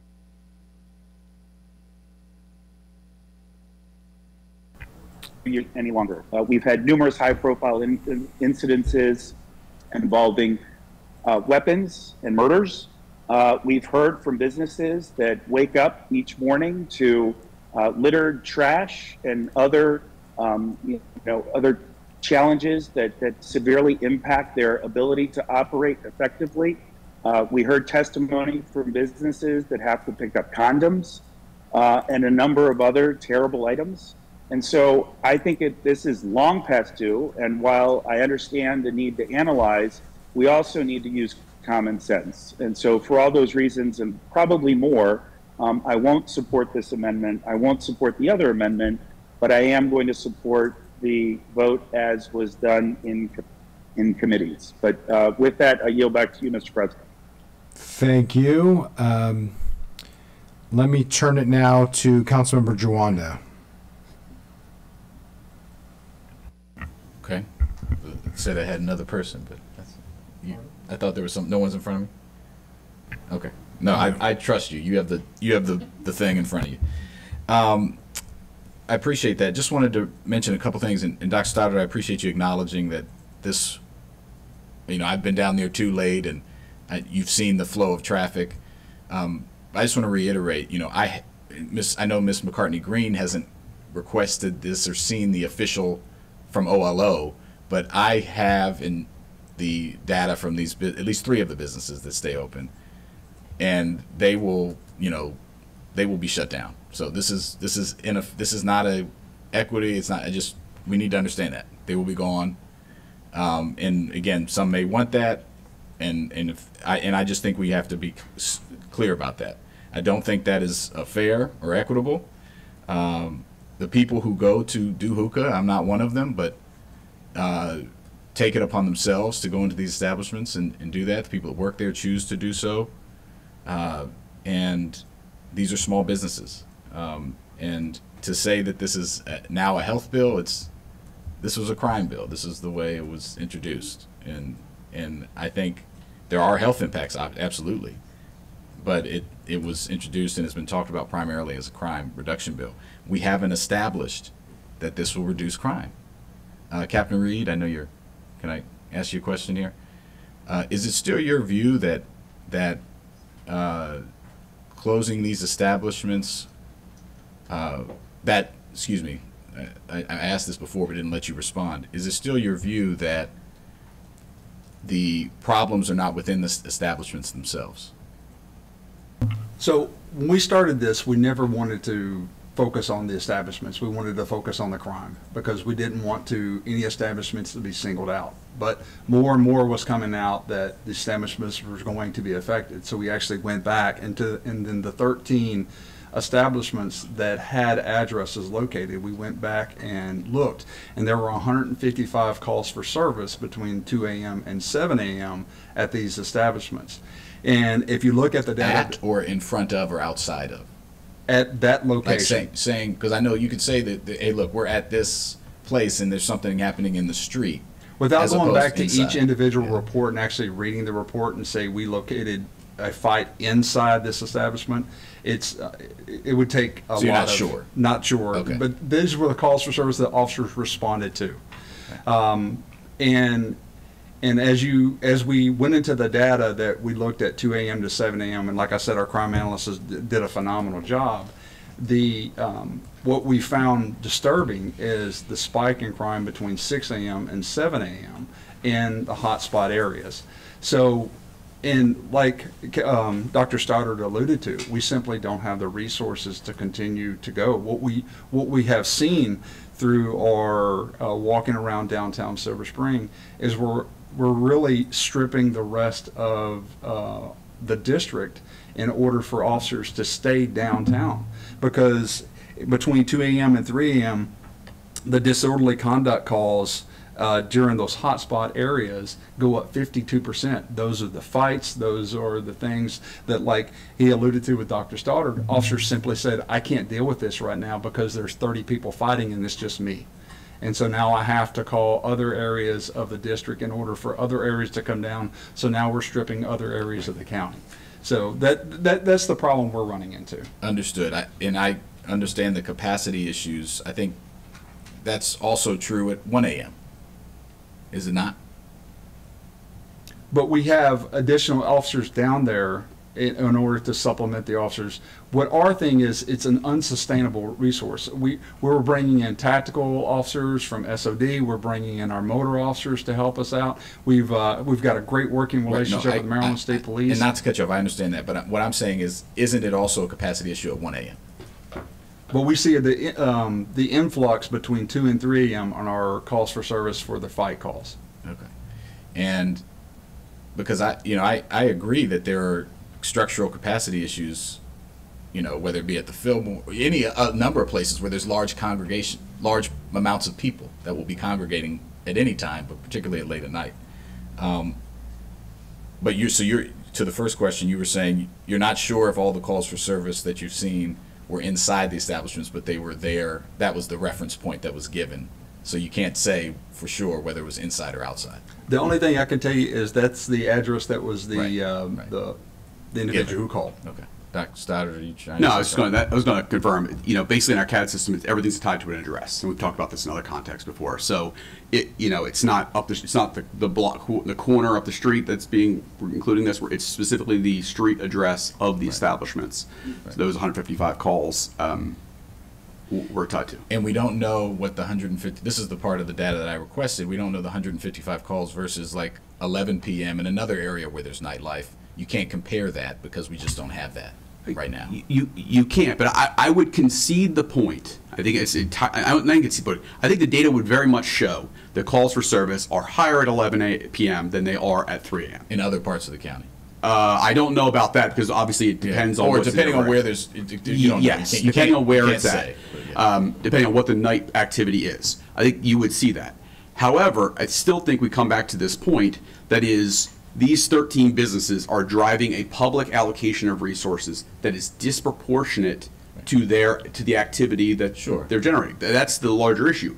Now, in some universe where we had unlimited policing resources, I think that it would be less of an issue than we're seeing currently because of the crunch that we're facing. So we are functionally denying larger numbers of businesses and residents the opportunity to receive police services and more timely responses to calls for service because we're having to staff later into the evening in this one particular part of the county. And you're drawing that conclusion because, you know, obviously between 2 and 7, there's nothing open other than these businesses in the county, right? So, or we know what we have to there's- staff in downtown Silver Spring, so I know how many officers are tied up during that shift Yeah, in downtown Silver Spring sure. versus downtown Wheaton or downtown Bethesda Right. or other urban centers in the county. And so we know that there's officers who are staffed between 2 and 7 a.m. who would not otherwise be staffed at 2 to 7 a.m. They'd Yeah, of be in course. other earlier shifts. No, that makes sense. But what I'm saying is that there's probably, I would assume, we don't have this data either, that there's less calls for service in the county between 2 and 7 a.m. Yes. Right? Yes, so there's less absolutely. happening in Of other course, places, of right? So course. the reallocation, while a concern, it's in the context of less happening of other Yeah, places. but you don't staff 2 to 7 a.m. Right, there's less globally people with staffed anyway. 15 people, Got right? it, understood. You would do it with 12, and you'd have those 3 officers available to earlier shifts to help out with the higher calls for service volume. And so it adds up. I mean, when we're at the staffing levels that we are at now, the extra staffing that we have to provide between 2 and 7 a.m. matters because it functionally increases the time to respond to calls for service earlier in the evenings when there are more businesses operating and more activity both across the county and in downtown But Silver Spring. isn't that also true at 1 a.m.? There is more. I'm not sure. Is it busier at 1 a.m. than it is at? If you're going to have an urban nightlife, you're going to have to staff up for that. Yes, conceded. The issue is the majority of the nightlife ends at 2, and you can start to downstaff. Or 3, depending on 2 or 3. But in downtown Silver Spring, uniquely, there are a set of businesses, 13 in this case, who are driving a much more protracted period of high By call virtue for of service. people being there, yes, I concede the point 100%. Yeah. We're talking about my amendment that's before us would add 2 hours on one day, right? Not 7 days, 2 hours on one day. In the 2 days that the data that I have received and have presented to the council today, where they make 85 to 90% of their income, right? Wouldn't it be easier to have one day where you had late night as opposed to 6 days, 7 days? It would be easier, but I actually would contest the point that they're actually staying up between 2 to 7 a.m. on most weekday nights anyway. No, it's probably So- Thursday to Sunday. Right. So I'm not even sure it's Thursday. I'm not even sure it's. So what I've seen in Silver Spring is very interesting because you can see what's listed on a website for the opening and closing times. The reality is the businesses stay open longer or go close earlier depending on what's actually happening that particular night. This is true of the bars and restaurants, and it's true of the hookah lounges. If it's a busy night, they tend to obviously alcohol they have to close at a certain time, but hookah, if it's busy, they'll stay open. If it's not busy, they'll tend to close earlier and send their employees home Like early. any restaurant would do, too. Exactly. Yeah. Or And any- so I think that, that's the tricky part about all this is you can, discerning what someone's actually open is in part just observable data. You can't okay, this is what they're scheduled to be open, therefore that's what they're open. Because we've been down there on Friday nights, and it's been a quiet night in downtown Silver Spring. A bunch of the bars close, and a bunch of hookah lounges end up closing at 2 o'clock too. On other nights, it's a nice summer evening. The bars are all super busy. Those people who get out at 2 o'clock, some portion of them head over to the hookah lounges.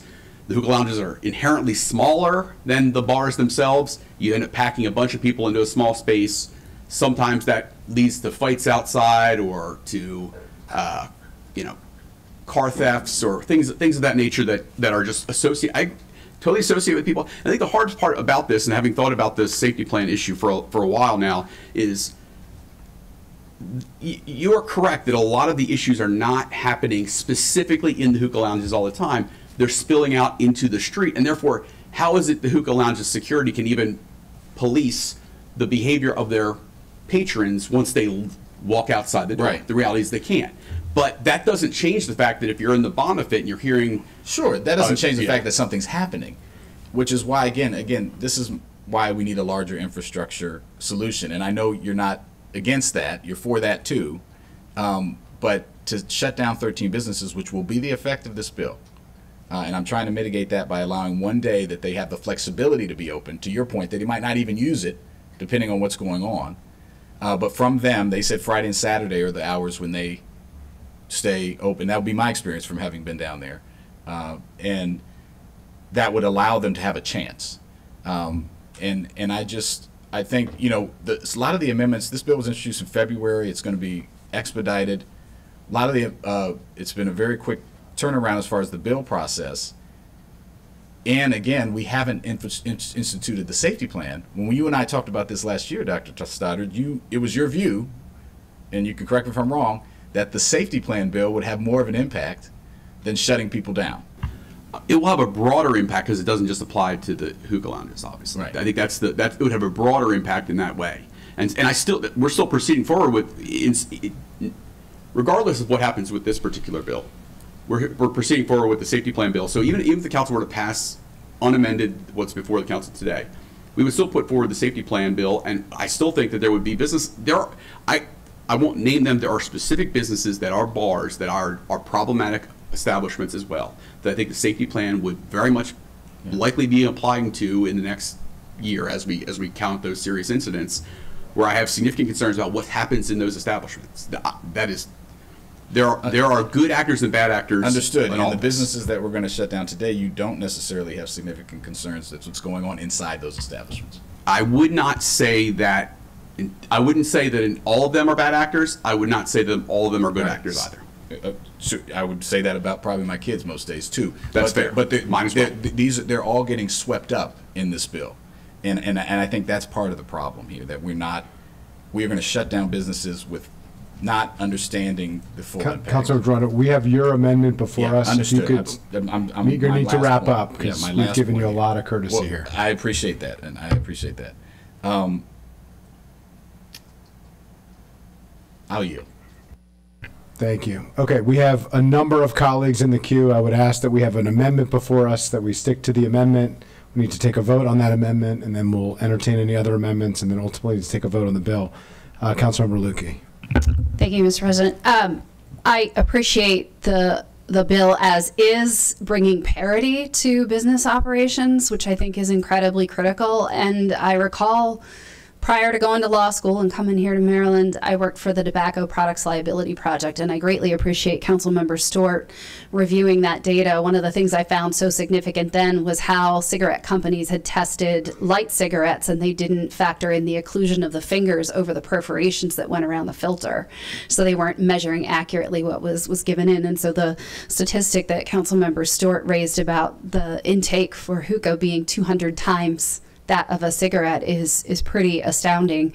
But I also noted at that time the first district locality that I worked with on no smoking regulations was Friendship Heights.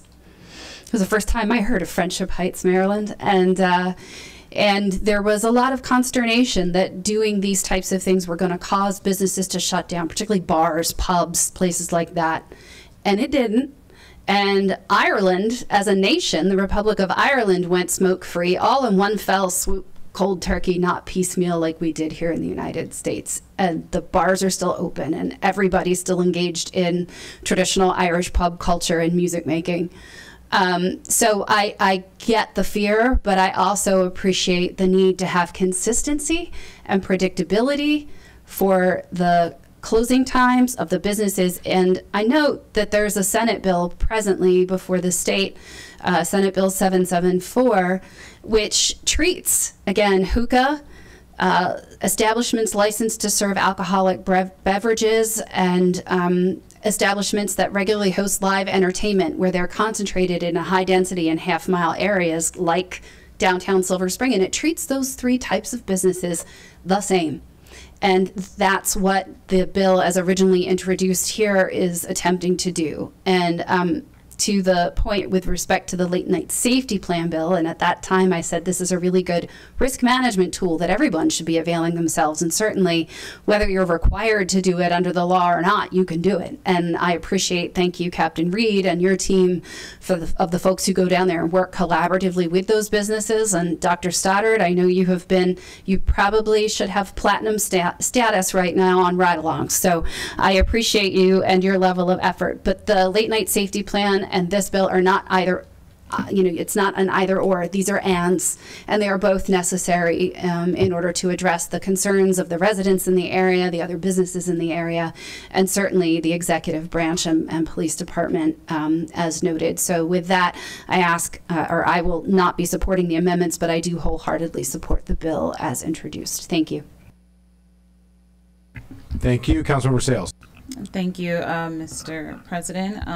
As I conveyed during the joint committee session, I'm fully supportive of safe and secure communities. That's why I voted for Bill 1423, the Late Night Business Safety Plan. And Councilmember Lukey brought up a good point, trying to create parity. The only problem is there is no parity with these businesses. They cannot sell alcohol, they cannot sell food. So there is no parity when we're taking away the hours when they can actually sell the stuff that they have been open to sell to their consumers. So I want us, if we're going to talk about parity, we have to ensure that all the facts are clear. Data is missing regarding the hour-by-hour analyses. Data is missing regarding the connections, direct connections to these hookah lounges to actual public safety issues. The top 3 causes for calls for service are trespassing, suspicious persons, and disorderly conduct, not directly at these establishments. And so I want us to be clear that I feel like this is whack-a-mole. We're trying to address a problem. We're just going to throw this at the wall. And, if these businesses are impacted, then so be it. The county has been in the alcohol business for years. So if we want to talk about public health impacts, we need to take a holistic approach to what sort of licenses we are approving. And if we want to go down that rabbit hole, we can do that. But this is not a public health bill. This is a public safety bill that will impact businesses negatively. I yield.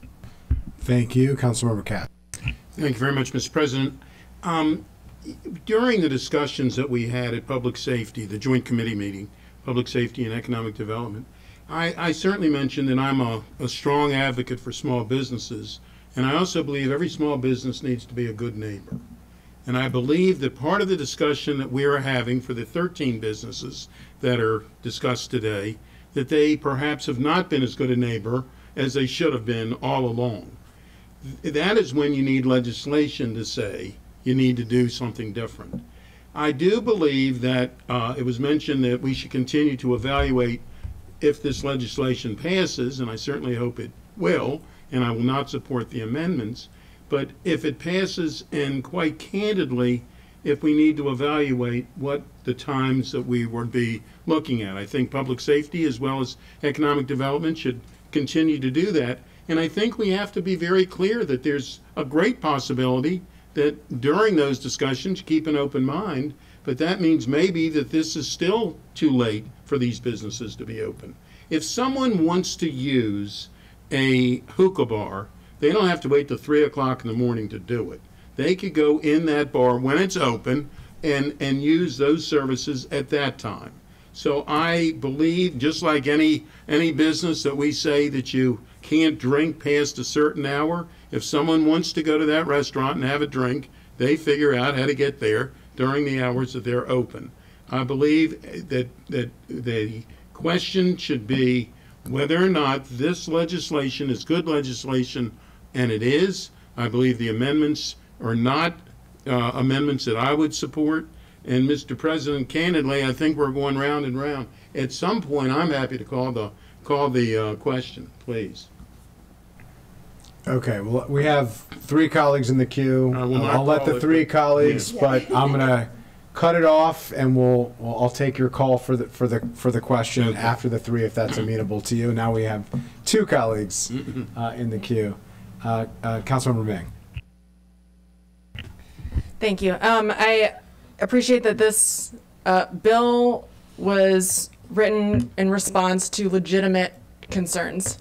And I also appreciate that these amendments are being presented in response to legitimate concerns about the bill. So I just want to acknowledge both of those and appreciate both of those. I think that the compromise lies in what Chair Katz alluded to, which also I think Councilmember Jawando's second amendment is responsive to as well, which is around the data analysis and the follow-up about the implementation. And this is something that I spoke about in committee as well, that the importance of following up quickly on this to make sure that we're getting as thorough data as possible to take a look at the impact that this and the other public safety plan bill, the impact that those are having, as well as, and this isn't written into the amendment and wouldn't be appropriate probably because this is a bill that's about public safety, but and crime, but also to do a follow-up that includes the economic impact on the businesses as well. I think would make a lot of sense and would fit into our joint committee sessions nicely. So I understand the sense of the council here, but I do want to emphasize the importance of us circling back within a rapid time frame to look at an analysis of the impact, hour by hour crime impact, as well as following up with the businesses, and that should be done as early as possible so that we can have a good understanding of the impact that this is having both on the community at large, on crime, and on the businesses. Thank you. Thank you. Councilmember Balcom. I'll be brief. I just want to talk about the delineation between crimes that are happening inside the hookah lounge versus outside. I think that's a false dichotomy. The crimes that's happening between 3 and 7 or 2 and 7 in the morning wouldn't happen if the people weren't there at the hookah lounge. So I think that's just a false dichotomy. And then the issue with the alcohol, again, it's a very good point, but we close bars at a certain time for that very reason. So this is a public safety bill. That's what resonates with me, and I support the closure times. Thank you. Very briefly, Councilmember Glass. Very briefly. Thank you, Councilmember Balcom. I have a question for Ms. McCartney-Green. Legally, if a call of service is made and there are people outside the establishment, what is the relationship between that call of service to people outside the establishment and the business in which they were once in? Who's at fault? And Councilmember Glass, I just want to, can I back up a little bit just to frame the conversation? And I apologize, Please. but just wanted the council to take a step back that case law in Baltimore County gives us the foundational piece to be able to put restrictions on hookah lounges because we've seen how that was implemented in that county. With that being said, if there are crime in or near the case law, looking at that case law, that was sufficient grounds for legislative enactment concerning crimes that were related or supplemental. And so I know we've gotten to a piece of, is it inside or is it outside? But if it was related, and looking at that case law, there were calls for services that were upwards of the hundreds, up into 1,000. That was sufficient grounds to implement a public safety measure on behalf of legislation that was enacted. So using that as a foundation, of course, if we have more data to show specifically which lounges, and specifically in that case, there was that specific lounge where there was actually a murder that actually happened inside, and so that further supplemented the data there. But whether it's in or near, the fact that we have a heat map that shows that they were near crimes, whether it was weapons or stabbings or killings, those are all related. So I want to just frame that and just ask you to ask your question one more time so I can answer that. You've already answered it. Thank you very much. Okay. The question has been called. There's an amendment before the body. All those in favor of the amendment moved by Councilmember Jawando, seconded by Councilmember Sales, please raise your hand. That is 2. All those opposed. That's 7, 8. And are there any abstentions? And 1 abstention. So 2, 4, 7 opposed, and 1 abstention. Okay. I will open the floor up to any other amendments. Councilmember Jawando. Yeah, I won't offer it just to save time. I will say to my friend here, and he is my friend, you know, the conversation in committee took about 25 minutes, so this was warranted and necessary to shut down businesses. So I don't appreciate the suggestion that we shouldn't have this conversation. I didn't suggest And so I hope that also that the Joint Committee will follow up and get this data. I've requested that. I know you're working on it. I hope we can have a larger conversation in the operating budget about data. We've been talking about this, your capabilities to be able to analyze it and to target better. I think that's something I've heard Councilmember Lukey talk about this in committee. I have really significant concerns about our ability to process data and target appropriately. So I know we've talked about that. So with that, I yield and I won't offer the Second Amendment. Okay, thank you. Councilmember Fanny Gonzalez. As one of the co-chairs for this joint session, I also commit to follow up and work with Councilmember Katz to have a conversation on the data. And I agree with you; it's very significant and important. I'm just going to put on the record, as I mentioned during the joint committee session, I'm going to support this bill because I think this is about public safety.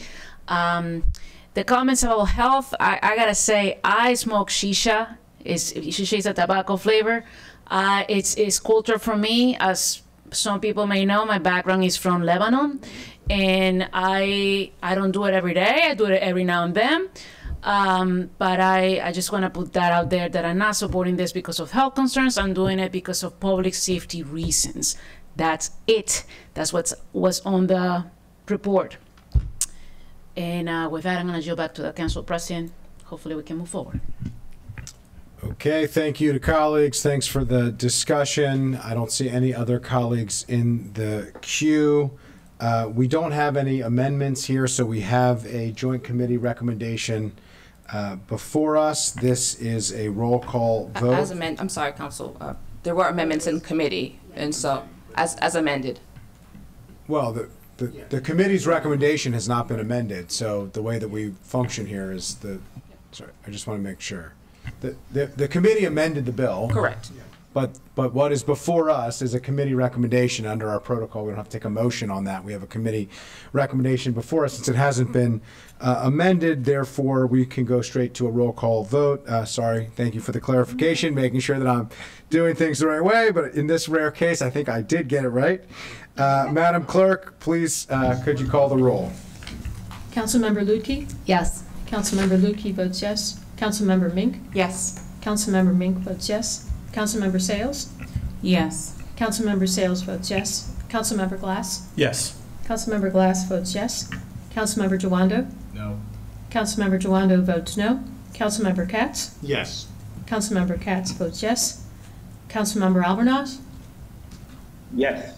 Councilmember Albornoz votes yes. Councilmember Fanny Gonzalez? Yes. Councilmember Fanny Gonzalez votes yes. Councilmember Balcom? Yes. Councilmember Balcom votes yes. Councilmember Stewart? Yes. Councilmember Stewart votes yes. Councilmember Friedson? Yes. Councilmember Friedson votes yes.